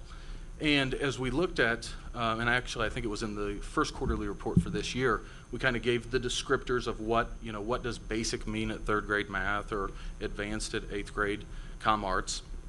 And there was still a little bit further that it seemed we needed to go to get at this idea of being at grade level. So we looked to the assessment itself to see, can we get some guidance off of the assessment we're given 3 times a year as to what grade level falls and kind of how that goes. And so that's what the placement indicator work reflects. I am going to have to give just a slight bit of detail on the background of it to make the interpretation of it valid for you. So through kind of national norm research from Scantron, who is the vendor of the assessment, they have identified scaled scores associated with the category names, and these are their category names of advanced, at-risk, and grade level. And so when we go in there, these placement indicators are fundamentally driven by the scaled scores. So those same scores I showed you a minute ago with the line charts, that's the basic kernel of the assessment is the scaled score. But in assessments, you can transform scaled scores into many different types of metrics, one of which that many people are common with are national percentile ranks, referred to as NPRs. And so that's where you say, well, a student scoring at the 50th percentile scored higher than 50% of the same age-based kids at the same point in time on that assessment. So Scantron with the assessment has taken the scaled scores to the percentile ranks in coming to these placement indicators. And so that NPR is a comparison point relative to a national sample. And that's the advantage of the Scantron assessment. It's not just a Missouri assessment, it reflects a national approach. So how Scantron defines these levels becomes kind of key, and in reading this, in preparing and trying to find, how can we get at this grade level piece, this is where it kind of stood out to us. On the at-risk side, Scantron identifies students scoring in this range as those that are scoring below the interquartile range, and that's nothing to be scared of. I'll bring it into plain English momentarily. And at the same time, at this level, students risk not being able to make progress at the same rate as their peers. So that's what they're meaning by at risk. Those that they identify as grade level essentially fall within the interquartile range, and that means they fall between the 25th and the 75th percentile, or the middle 50% of kids. And the key part in their definition is that underlined piece there, that students within this range are performing similarly to their peers, and those peers being age and grade level appropriate. Finally, at the advanced part, the advanced is designated by the 95th percentile. So as we came across this placement indicator work and began to dig into it, this seemed to get at this idea of grade level. However, the scaled scores, or the NPRs, there's a spot between grade level and advanced, which essentially falls from the 75th to the 95th percentile, that they're not giving us a representation on of these placement indicators. So we added one more layer to it, and we created one called above grade level, which reflects the percentiles between 75th and 95th. And the reason for doing so is we want to be able to give you the full population out of 100%. I don't want to be able to say, this reflects the scores of kids from the first percentile to the 74th and the 95th and above. I'd just as soon be able to say this reflects the full population. And if kids are on grade level from the 25th to 75th, we can say above grade level, 75th to 94th. So having said all that, a quick table to reference. The Scantron indicators are the second row there.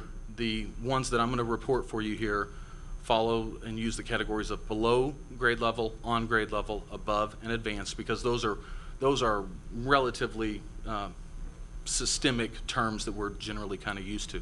But you can see how they fall relative to the percentiles or relative to what Scantron calls on their placement indicators. Dr. Freitas? This then assumes that we're measuring Scantron clients' students' scores. Do we know that the Scantron districts are a pretty heterogeneous mix? Are they? It was a nationally representative sample, and they don't update them each time through. So it's not like they come out with a new baseline to say, here's the new norm. It was based, I believe, off of 0506 is when they normed the assessment, which is kind of common practice. You norm it ever so often, and so I have as much confidence in their sample as I would in any large-scale assessment company in norming a test. Mr. Make sure I understand the placement indicators are two parts. One is the magnitude of where they are, and then the rate of change or rate of improvement. Yep. We will get to the rate of change piece when we bring you back the mid-year results, because that is actually the next level. And this actually goes where Mr. Hosmer was asking on this idea of kind of standard gain. Scantron has that essentially benchmarked out here. What is the expected amount of gain for a student scoring below the 25th percentile as a fourth grader in math? And that's different than a kid at the below the 25th percentile as a fifth grader in math. So yeah, in time we will bring those kind of piece sort together. of equally weighted type thing? Because I can see a student starting low and see incredible improvement, right? Which is a great thing, even though they started significantly lower. But when you look at where they started, that's not necessarily good. But the rate of change is exceptional. Yeah, with a big caveat given, I'll give it with a big caveat that said, there is variation by the grade levels and the content areas. But the general rule that we see on the expected amounts of gains is kind of like a set of stairs going down. So how much is expected for quartile 1 is X amount. I'll call it 150. Quartile 2, maybe it's 100. Quartile 3, maybe 75. Quartile 4, maybe 25. And so it's kind of like, you could use the same NPR perspective. Let's say we have percentile ranks that fall from 1 to 99. If I'm scoring at the 95th percentile, it's more difficult for me to gain 4 percentile to get to the 99th than if I'm at the 5th percentile to get to the 9th. And I think that's kind of where you were going as well. So And you're comfortable with that research that shows what that average gain should be in different grades and different levels? Yeah, it's also coming off of their national work. And so, again, assuming we have this big nationally representative sample, you know, of testing them multiple times throughout, that's where they're pulling that off of. So, yes. So, to take it then to what the results show, from this idea of below, on, above, and advanced, we can see, and I've laid it out here for you, just kind of rapid fire of language arts, reading, and math. We're seeing essentially the green, the light green, the dark green, and the blue reflect our on, above, or advanced. And so in the area of language arts, and we're showing you here end of year on these placement indicators, and they do, I noted this in the text, these scaled score ranges associated with these indicators do vary at the different times of the year. So they are expecting, you know, a change in the score, so to speak, to move your level. We can see that essentially we kind of run the gamut from 30 to about 18%, but kind of in this 20% range of students in the below grade level. So if we do the inverse of that, we can see we're talking in the 70 to 80% kind of range at students on or above the standard or IE grade level. That's language arts. We can see the reading falls pretty much right at 20 through elementary, and then we go 18, 16, 18 at middle. And then finally at math, we stay pretty steady with 16, 15, 14, 15. So if we go kind of back again, language arts, we're talking generally about 80%. On the reading side, also about 80%, upwards of 84%. And then on the math side, 85, 86% on or above grade level. Now I know that was a mouthful, so. But do we know how that compares? I mean, math. Pardon me? Well, do we know how that compares to other districts? I mean, is that good? Is that bad? Is that just information? Yeah, that's why we have to call it the baseline, because we really, to know of the same testing protocol and doing multiple times a year, we really don't have a partner, so to speak, at the dance, you know. Because our traditional benchmark districts don't necessarily assess this way. Is that right? Well, we'd need two things. One, we'd need them to be using the same assessment. Two, we'd need them to be giving the assessment in generally the same times as we are, you know, that we're calling beginning, middle, and end. Three, we need to make sure they're testing the full population like we are. And then fourthly, we'd have to share the data back and forth. We do have Missouri districts that are giving the assessment. We meet with them a couple times a year in what we call a Missouri user group.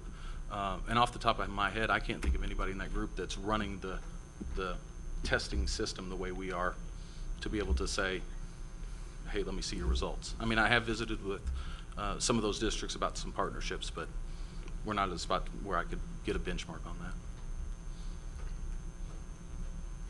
That seems a little problematic, because then we never, I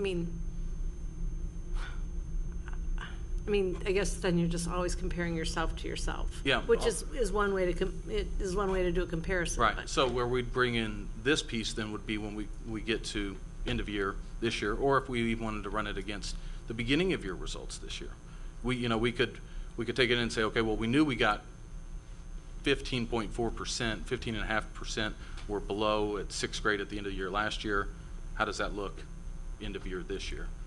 Kind of as a reference point. But the Scantron is basically a bell-shaped curve. Yeah, anything with 25, percentiles 50, are. 20, it's a bell-shaped curve. So, I mean, that's, and I'm not saying I hope we don't have bell-shaped curve students, but, I want everybody to be on grade level or higher. Right. But, I mean, that's the only comparison you got is what that standard is and what we are to ourselves. That's the thing. Yeah. From a progression standpoint. Not an accident. Yep. I think you may want They describe that phenomenon as Doug Reeves, who has been, we've drawn upon his work heavily in this district for many years. He had a title that he called to refer to that phenomenon as he called it from the bell curve to the mountain.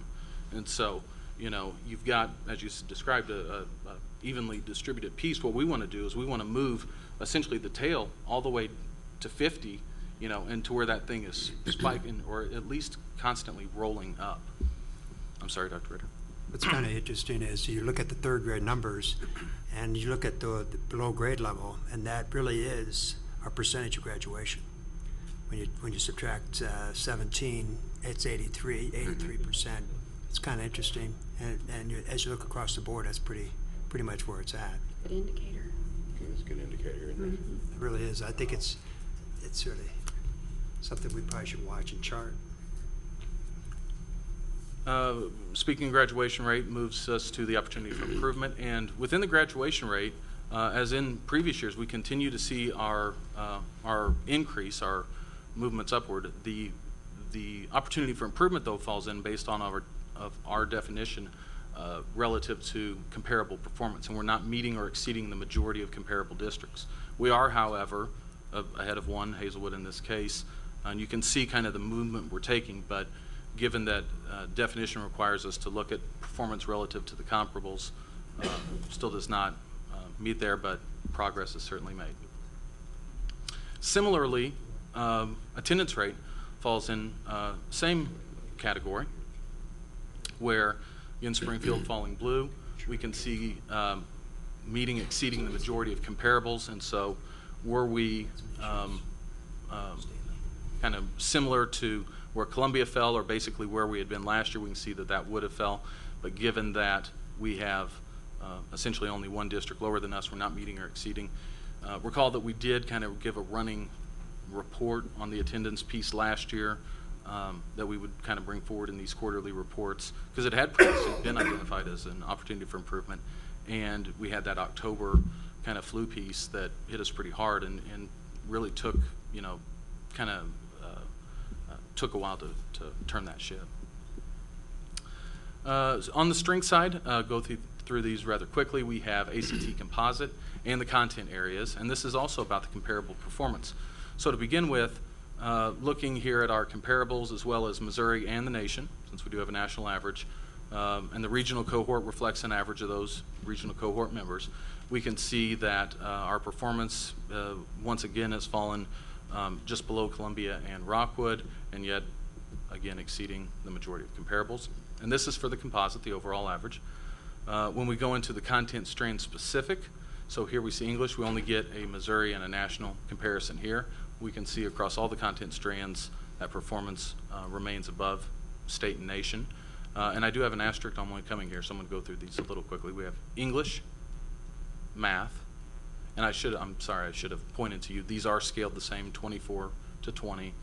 So if you're seeing the movement, that is reflective of the performance relative to the other. English, math, science, and then the reading has an asterisk by it, and so this is denoting also an area needing further study. We are seeing 2 points down from the 07-08 peak, so we're not at a spot to call it an OFI or to necessarily sound the alarm, but it is something that is on the radar and that we will, as the title says, study and dig into a little bit deeper. So in summation then, we see that we presented some updates related to the cohort perspective of performance areas across the content areas, as well as a baseline on these placement indicators from performance areas. The OFIs of graduation rate and attendance rate for comparable performance, areas needing further study were also noted. And then finally on the strength side is where the ACT measures fall of the composite and the content areas. And I'd be happy to take any questions or go further on any of those. Dr. Good. Not really a question. It's just that I think as we talked about the mobility rate, and 20 to 25% of the kids have already changed in our district, which could be another 20 to 25% by the end, so that's 40 to 50%. The kids that are in the classroom would be different than those at the beginning. Then it's always interesting to me if we can, and we can do this now with our system, that those that are in the same school, in the same room, how they do and grow, and others that come in at different times. Because if they're not there at the beginning, then we don't have a beginning score on them. We may have a mid-year score on them, or we may have an ending score on them. And so I think as we look at that data, we have to, if our district is changing to where we really have that much mobility, now if some of it's between schools, I think that's interesting to look at. But if it's those that are actually moving in and we didn't have them before, as we start to look at that, then we need to be able to break that out to look at the students that stay in a building, stay within the system, and then the other group that's coming in and out that we have for 2 and 3 weeks or a month or 6 weeks or whatever. And we invest time, money, teacher time with those kids, and they're now gone, you know. So I think once our mobility rate has gotten to the point that we see it now, we're going to have to look at that and see, what does that do? You know, does that take away? Do you have to spend a whole lot more time as you get a couple kids in that weren't in the system and you have no data on them? You don't know where they are. You're trying to find out where they're reading, what they're doing, and you get that information, you finally get it, 6 weeks later they're gone again. You know, and do you invest more time in them than you do in the kids that have been there the whole time? So, I mean, I'm not a huge data person. I understand why you use this data and now why it's so important, because then we can determine, you know, where should we invest our time, what should we do. But I think now we have a system where we can also, you can tell us, you know, if you just took the students that were in the classroom and stayed there, look at their growth as compared to the others, and we can't refuse them to enter, but what do we do when they come, and how much time, and what do we do to help them? So I think it's, I think it's good, but I think that other piece of information we have to really keep in mind as we're looking at this data also. And I would add 2 comments to kind of get at that from what we've seen. We've prepared and been working with principals in terms of kind of understanding how to start this look at growth on this quartile piece with different expectations. And it would be a lot harder, no doubt, if we didn't have the systems that could kind of mass produce and make it available for them. But in preparation for those results and in kind of digging at that, it surfaced and brought out some pieces that we really hadn't had a chance to look at. And so, for example, the growth expectations are set off of the beginning of your score. So if you don't have a beginning of year score, like if I'm a student and I'm not bringing that beginning of year score with me because I come in January, where do I fall in the growth trajectory? Is it half of what it was, or, you know, divided by the number of days, and so on and so forth? And so it would essentially kind of open up this full population that, you know, hadn't been there for the full treatment, the full design of what the curriculum is, what the instruction is, you know. So that'll be kind of one piece, and I don't really know what the reporting side of that looks like. That'll, you know, we'll hope to have an answer for you with that on the 3rd quarterly report, but I could envision kind of a pool of kids that we don't have a baseline on to be able to give. So there's kind of one piece. The second piece is that on this idea of the mobility, it's much easier in using the data when they are an in-house student. So if it's an in-district transfer, because they're bringing that score with them. So the general process follows that the student transfers to another school, so they go from school A to school B if they're in-house. Once they're enrolled in our student information system, the next night, and they're assigned to meet the teacher, the next day, their their data that they bring with them is available to me. So the timeliness of that really couldn't, I mean, short of carrying it on a card and, you know, laying it down with them on enrollment. But you're right, the out-of-district piece or out-of-state piece, that's certainly a struggle. A couple things. One, and you and I had some email exchanges on this, but that the drop off from end of year to beginning of year, and we looked and we saw that actually reading kind of strangely went up, which you really wouldn't expect, I guess, over the summer, but we see in a lot of the cases it did go up. But the drops in math, and if you look at it one way, you go from 2,400 to 2,300, doesn't look that bad. But then if you look at where they're starting, where the gain they made during the year, and you take the drop off from the end of the year to the beginning of the year next year, you know, I did some of the calculations, and I think I sent you back an email saying that some of those were 33%, 30%, that they'd lost, kids had lost 30% of what they'd learned in math during that. So if they gained 100 points, they were down to 70 when they started the next year. So I guess what I'd like somebody to do is come back and see whether or not that is a significant. I mean, if that's something, we all kind of know that happens, but you know, 30% seems like a big drop off. And maybe it's not. Maybe it's comparable, or maybe it's not something we need to spend too much time on. But you know, as we go forward and try to be a high performing district, if you're getting up to 100% and dropping back down to 70 just by going home for the summer, then maybe that's a concern that we should be looking at.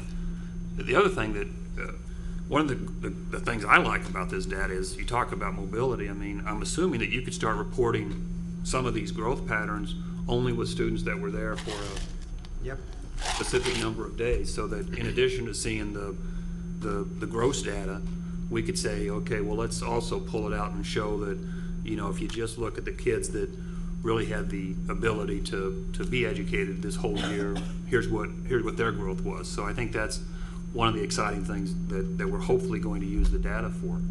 And the other thing is, and I don't know if there's a system-wide, we've got this data now of these, you know, we saw that 20% of the kids in third grade that are below basic. Whether or not we're making sure that we've got red flags on every one of those kids, and that each school that then gets those kids in fourth grade and fifth grade, that the principal and the teachers and everybody knows that this kid's got a red flag on them, and they've got to figure out, you talk to response to intervention and the different strategies, differentiated instruction, but that realization that everybody's aware, because you've got that ease of accessing that data, and the data follows the kid, right? Longitudinally. So, you know, we can make all sorts of assumptions based on, you know, how many of those kids are actually showing growth, and it's, you know, it could be attributable to something other than their abilities, and some, you know, and kids that need that special attention. So, I mean, I hope that system-wide, now that we've got this great data, that everybody's putting a red flag on these kids, and we're starting to make sure that you know, that 20% becomes 17%, becomes 15%, becomes 0, because you've got that ability to immediately see that. Yeah, I want to reiterate, I had written down the beginning year, middle of year, end of year, and the impact on what happens when a child moves. And I know that even if they move within our system, we still have access to the data, but that doesn't mean that that move hasn't impacted that child. And I think I read some literature at some time that says every time a child moves classrooms, it sets them back close to 6 months, both socially and academically. I'd like to see some data on that. I think the other thing is we've thrown around mobility and some figures tonight. I think I'd like us to be cautious, and I'd like to really see the hard data on that and what it is, because I think, you know, sometimes we can operate on an assumption. But I agree, I'd like to start seeing some of this data presented to us to show where the impact is. I mean, and it's something that I've sensed from the very beginning, if we have children that start with us in kindergarten and finish with us in 12th grade, most of those children are very successful, you know, or go on to some good options for them. And so you know, you got to think that starting with at least having them a year and what that means. And I think, again, this is just signs of the economic times as families move around to try to make their family situation work. But I think that's data that would be worth us having. I think we have teachers who actually have that data for you and keep track of their kids. And so I think we could probably isolate, zero in on some teachers, and they could give you that data. But we'll look into it. Just one further comment, and that's the appreciation that I have that the ability this data gives us to have questions answered. And a couple of weeks ago, I'd read a book and I'd read study about the drop-off from end of year to beginning of year, and the fact that the drop-off was a lot more severe with poor kids than it was with kids that weren't poor. And I immediately sent an email to Anita. She sent it within a couple of days. I had the statistics back, and we disaggregated the free and reduced population with the other population to see the numbers. And I said, well, maybe what they were talking about was the really poor kids, so can you get me just the free lunch? And yeah, sure, we can get that too. So that ability really is because what it can do is it can disabuse you of some of your notions that you read them in a study and you think, well, maybe this is the truth and maybe this is the way it is. And you can get that data to show that in a couple of cases I certainly was wrong, and the things that I'd read did not show up at least in our data set. But I certainly appreciated that as a board member and the ability to have a quick answer real time. We will have to figure out a way to be real gentle in saying no to you at times, as reminded earlier. So we will figure a way. And usually they just say it'll take weeks to get that information. It'll take a year to get that. Okay. We will figure a way. Okay. Any other questions for Dr. Goodman? Thank you, Dr. Thank you. Excellent. Thank you. Moving on to 6.03, 2009 bond projects status report.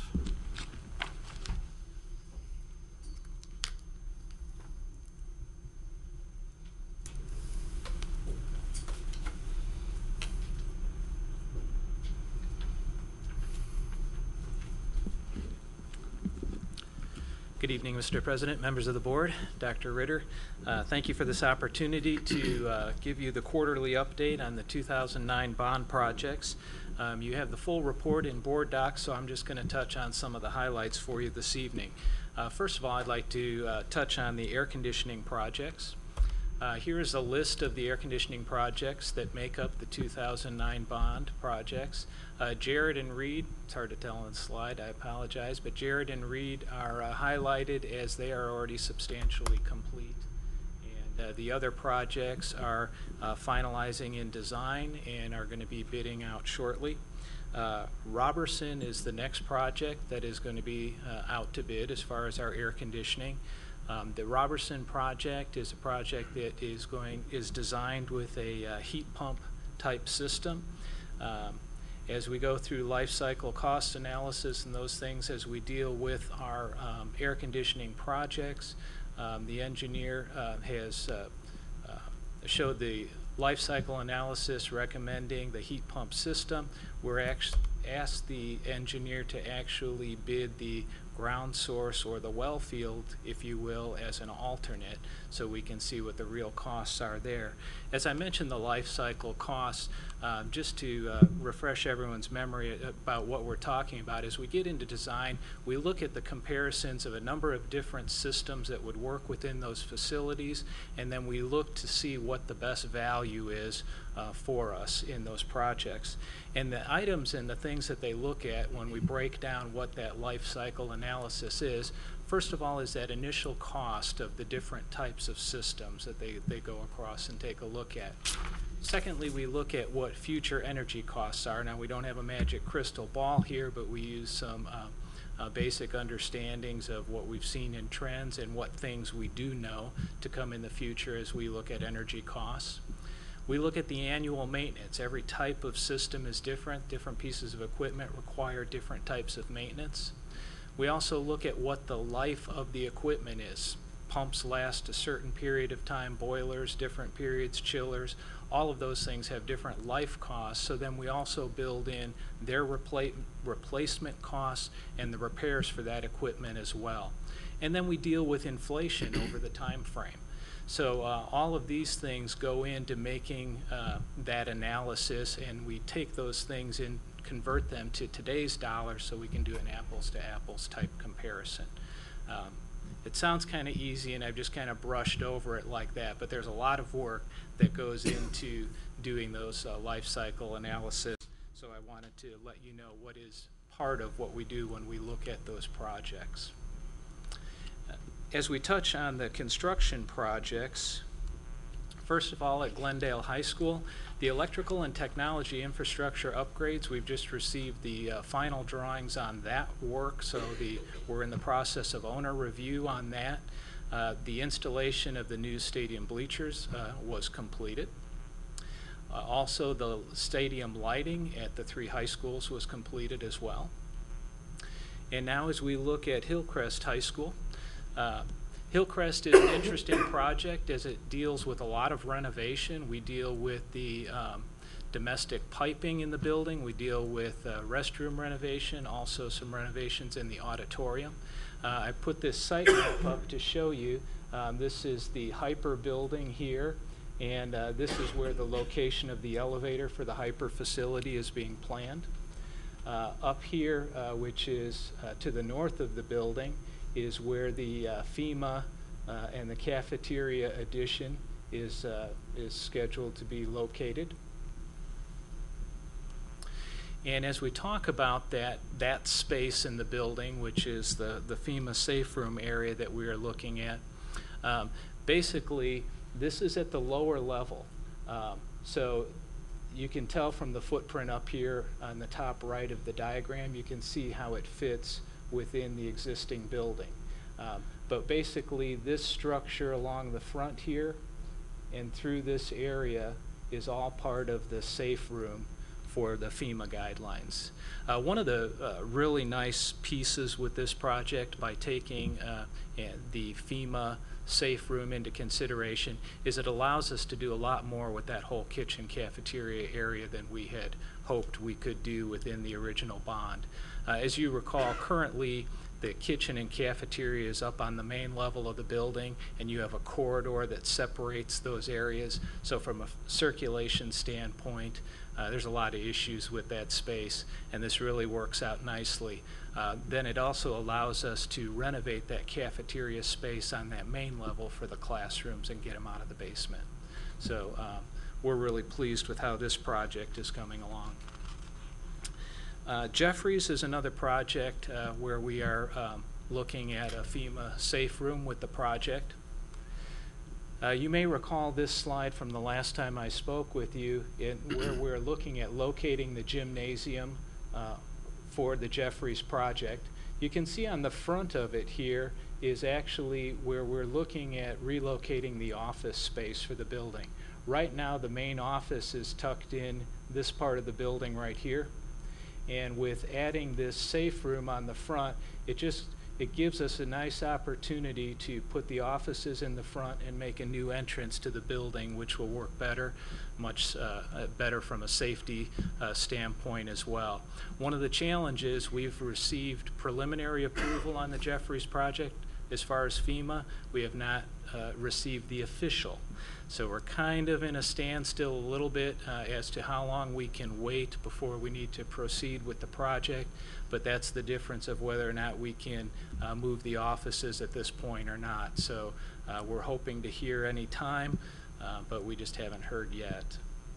As we look at one of the other things with the Jeffries project is dealing with some of the traffic issues.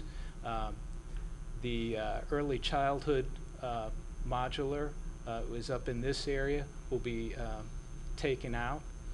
That allows us to deal with new traffic for parent flow, helps with the backup on Scenic. We're also looking at bringing the bus loop in through the back side here, and you have to forgive me, I forgot the name of that side street back here. but bringing that in through the back, so it helps us separate those. And we do have some congestion issues, as we do with many schools, so we always take a look at how we can improve those when we do the projects. As we deal with the Westport project is another good project. It's challenging in the fact that we're trying to accomplish a lot of different things with the project. The coloring that you see here is basically the orange or tan area would be the sections that would represent the middle school areas, and this lighter gray area would be the elementary area. The blue would signify some of the common spaces. Here would be the library area. So basically, if you were to cut the facility in half on a diagonal, you'd be able to see how we have accomplished keeping the middle school section from the elementary section. The architects are still working and trying to tighten down the square footage and trying to find different ways to reduce costs on the project as we are going through it.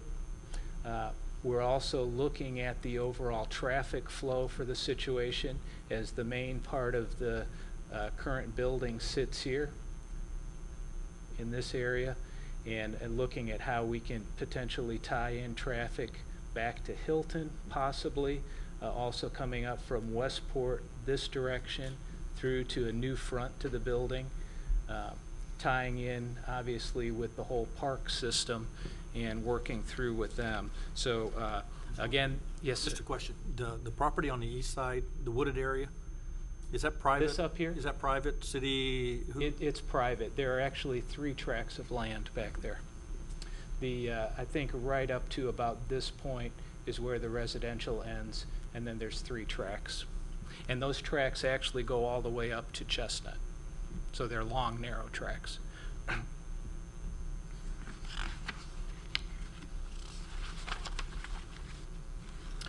The next section is dealing with technology.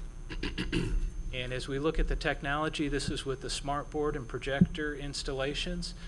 Currently, the technology is at 19% as far as their completion. Rick Green and his staff update the technology website page on a monthly basis to keep schools and staff up to speed on where they're at with their projects.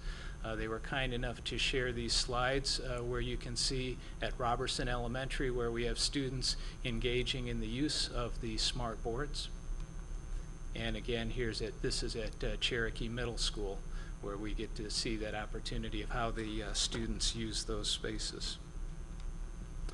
At the end of the report that you have on board docs is the financial page. We continue to make some adjustments to improve that report. You'll notice that we've combined the management fee piece into the overall financial report. You will also notice that on the adjusted budget, it reflects $50,169,200, which is due to the interest earned. I'd be happy to answer any questions. Rick Green is here also to answer any questions related to the technology part. And with that, I thank you. Question for Mr. Wynn. Mr. Osborne. Question and a request, I guess. The life cycle costs that you alluded to, one of the, in terms of the energy piece, the energy costs going forward, one of the things we know is going to happen in the next 3 years, 2-3 years, is a 21% increase in energy. I mean, CU's already announced that. In addition to any other increases, has that been factored into the life cycle cost in that you've done for these projects? Yes. Second, I understand, and I think I told you that I talked to the Raytown South superintendent at a Missouri School Board Association, and he was telling me about ground source, and they'd gone to ground source and thought it was a no-brainer, saved all sorts of money. I understand Jack Henry is now doing everything ground source and getting a 4-year payback on their ground source. One of the things that I'd like to see, I know there's savings there, and whether or not the life cycle works out, and I've seen some of those documents you've shown me, but one of the things, and Jerry brought this up, is that is that energy savings we realize with the ground source system, we realize those savings immediately in operating costs because we're reducing our energy costs, even though we're paying for that upfront cost out of the bond proceeds. Is that correct? Correct. So, I mean, that's one thing, you know, you save energy, and multiple schools and businesses are doing this and telling me it's a no-brainer. 75% of the energy is free because it's produced under the ground. And if we can see that at least as an alternate, I'd like to see it as an alternate in all these projects going forward, so that the board can make the decision to say, maybe we want to pay that upfront because we know we're going to get a bang immediately when we turn the air conditioning on at these schools, because we're going to save actual dollars in our budget. Am I correct there? Well, and Robertson is, and one of the reasons we're putting that project out next is because it does have the ground source built in as an alternate.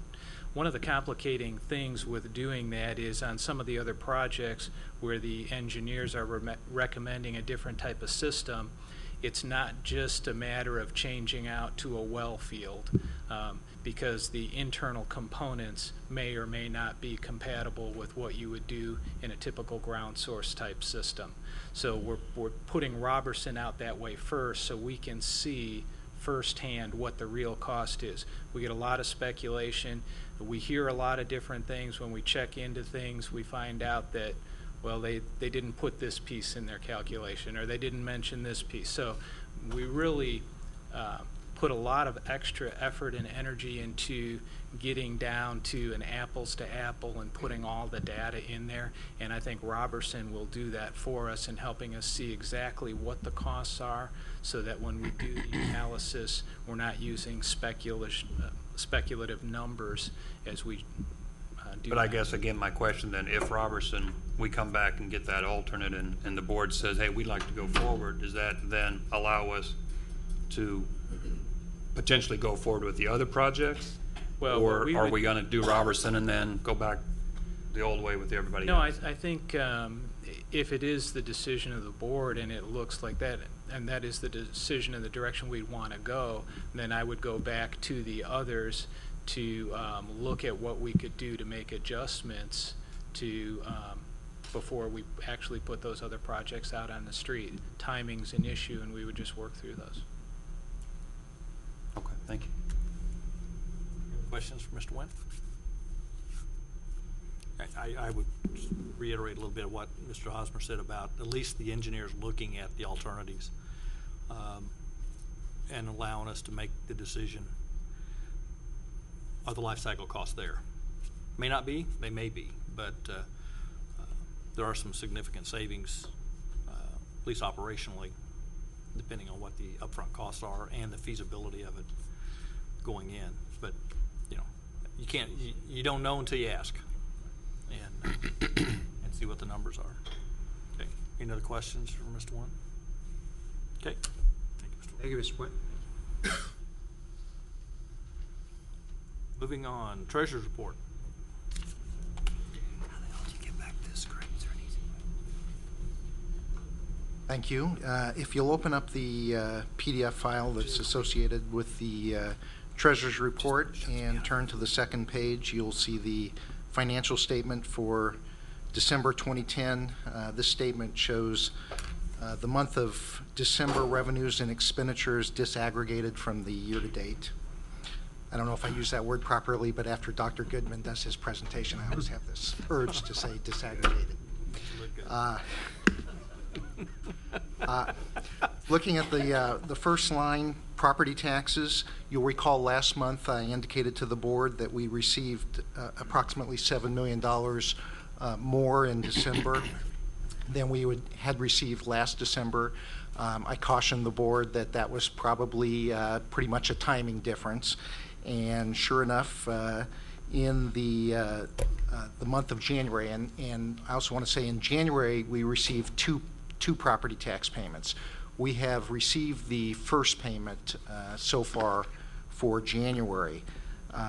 And year to date, including the first payment in January, we're at $75.5 million, and to compare apples to apples to the prior year was at $75.2 million. So we're actually about $268,000 over last year. And that's even better when you keep in mind that we budgeted a decrease of $429,000. So the property tax numbers are good at this point in time. Once again, a caution. We will receive a second significant payment closer to the end of January. Last year, that payment was about $13 million. Then in February last year, we received about $2.7 million, to put it in perspective, and we received less than $1 million in the subsequent months. On the sales tax, for the month, we were down $92,000 from the previous December's collections, but once again, year-to-date, we're up about $250,000, so sales tax is also doing fine in comparison to budget. On the transportation side, the revenue for the month was down $101,000 from the previous December. Fiscal year-to-date, we're down about $600,000, but keep in mind we were aware of the decrease in transportation, and so we're currently on track with our budget for that as well. Overall revenues, year-to-date last year we were at 24% of what we eventually collected, and this year we're at 30%, which is a good comparison. And it's always nice when the expenditures year-to-date as a percentage are lower this year than they were last year, and they are. When December closed, I went through and updated my revenue projection. When I presented to the board last, I indicated that an early projection indicated that we would be about $560,000 better than budget on the revenue side. My revised number is now $750,000 better than budget, but once again, it's still early in the year. One final piece of information of which the board is probably aware is that the state has released some additional funding for transportation, and we anticipate receiving about an additional $125,000 for the year on that. When do you think we get that? I don't know. We may not. That was my question. Do we get that, or is that just kind of hanging out there, and if he needs it, they'll use it again somewhere else? Okay. What did he say? What did John Spread say? out. Spread out. Spread. It's still available. Still maybe. Yeah. Questions? When you say we're on track with our budget for revenue, what you mean is that we're on track to receive $1.1 million less than we did last year. Is that what you're saying? 1.1. Talk about transportation revenue. Oh, I'm sorry, transportation, You see a yes. reduction. So Yes. sometimes you say on track, it means everything's hunky-dory. We're on track to. To have less. We're on Right. track to lose $1 million. We're on target to have less money we thought we would. Correct. Our planning was accurate, is basically. Yeah.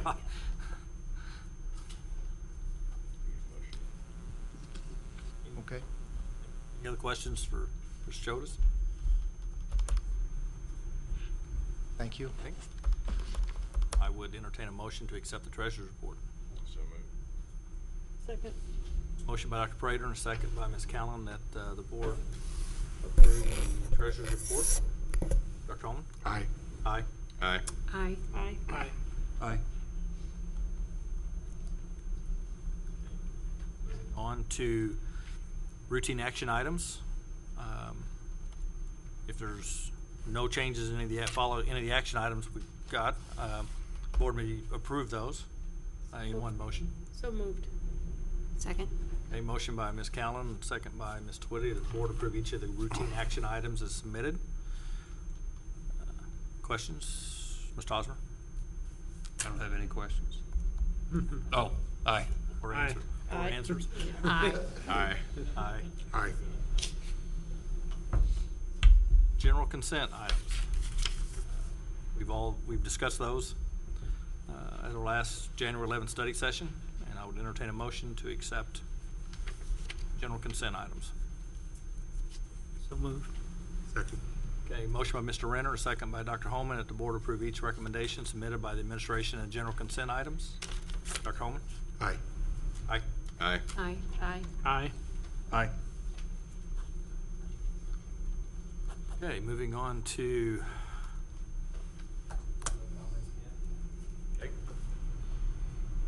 comments from the board, legislative report.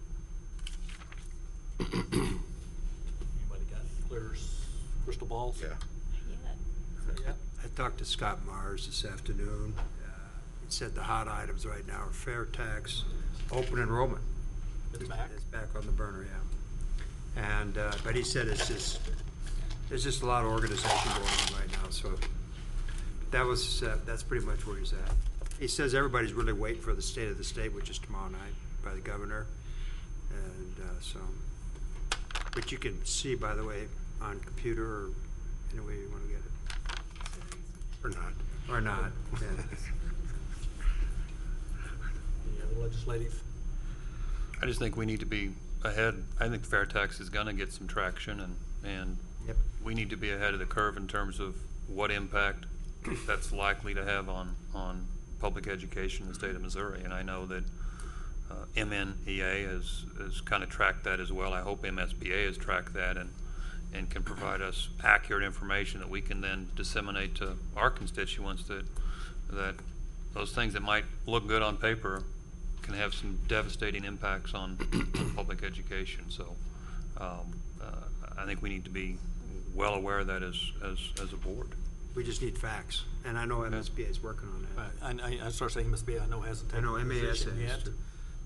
partly because they don't have enough information, but if it has, which I anticipate that it having a negative impact on education funding, they will take a stand, they will take a position. But yeah, we're waiting for some data and what are we really talking about? So, yeah, yeah, it's gonna get some traction. I agree. There's this salute on the 26th. That's at 4:30. So. Jeff City, want to go? Okay, future issues? Okay, how about other issues? I have one. Okay. This is a great one for us. The Missouri School Boards Association would like us to affirm our commitment to nominate Mr. Lee as the president-elect of the Missouri School Boards Association. And as Mr. Renner knows, it's a lot of work, but it's a good position for us to have one of our school board members in a high-level position with the Missouri School Boards Association. We don't need a motion for this, but if we all want to consent to it, we'll send the under my signature as vice president, we'll send it in today. We have a discussion on it? And I will allow brief discussion on it. And congratulations. Thank you. Thanks. Okay, let's get that out of the way. In your board docs are the financial and operational reports for December 2010, so please, if you get an opportunity, take a look at those. Plus deltas, don't forget to fill out any plus deltas for the meeting tonight and park them over there on our board. We do need to go into executive session, so I would entertain a motion to go into executive session. So moved. Second. I have a motion by Ms. Callen, second by Dr. Prady, that the board meet in executive session following this meeting to discuss legal and personnel matters as provided in section 610-021. Discussion? Dr. Holman? Aye. Aye. Aye. Aye. Aye. Aye.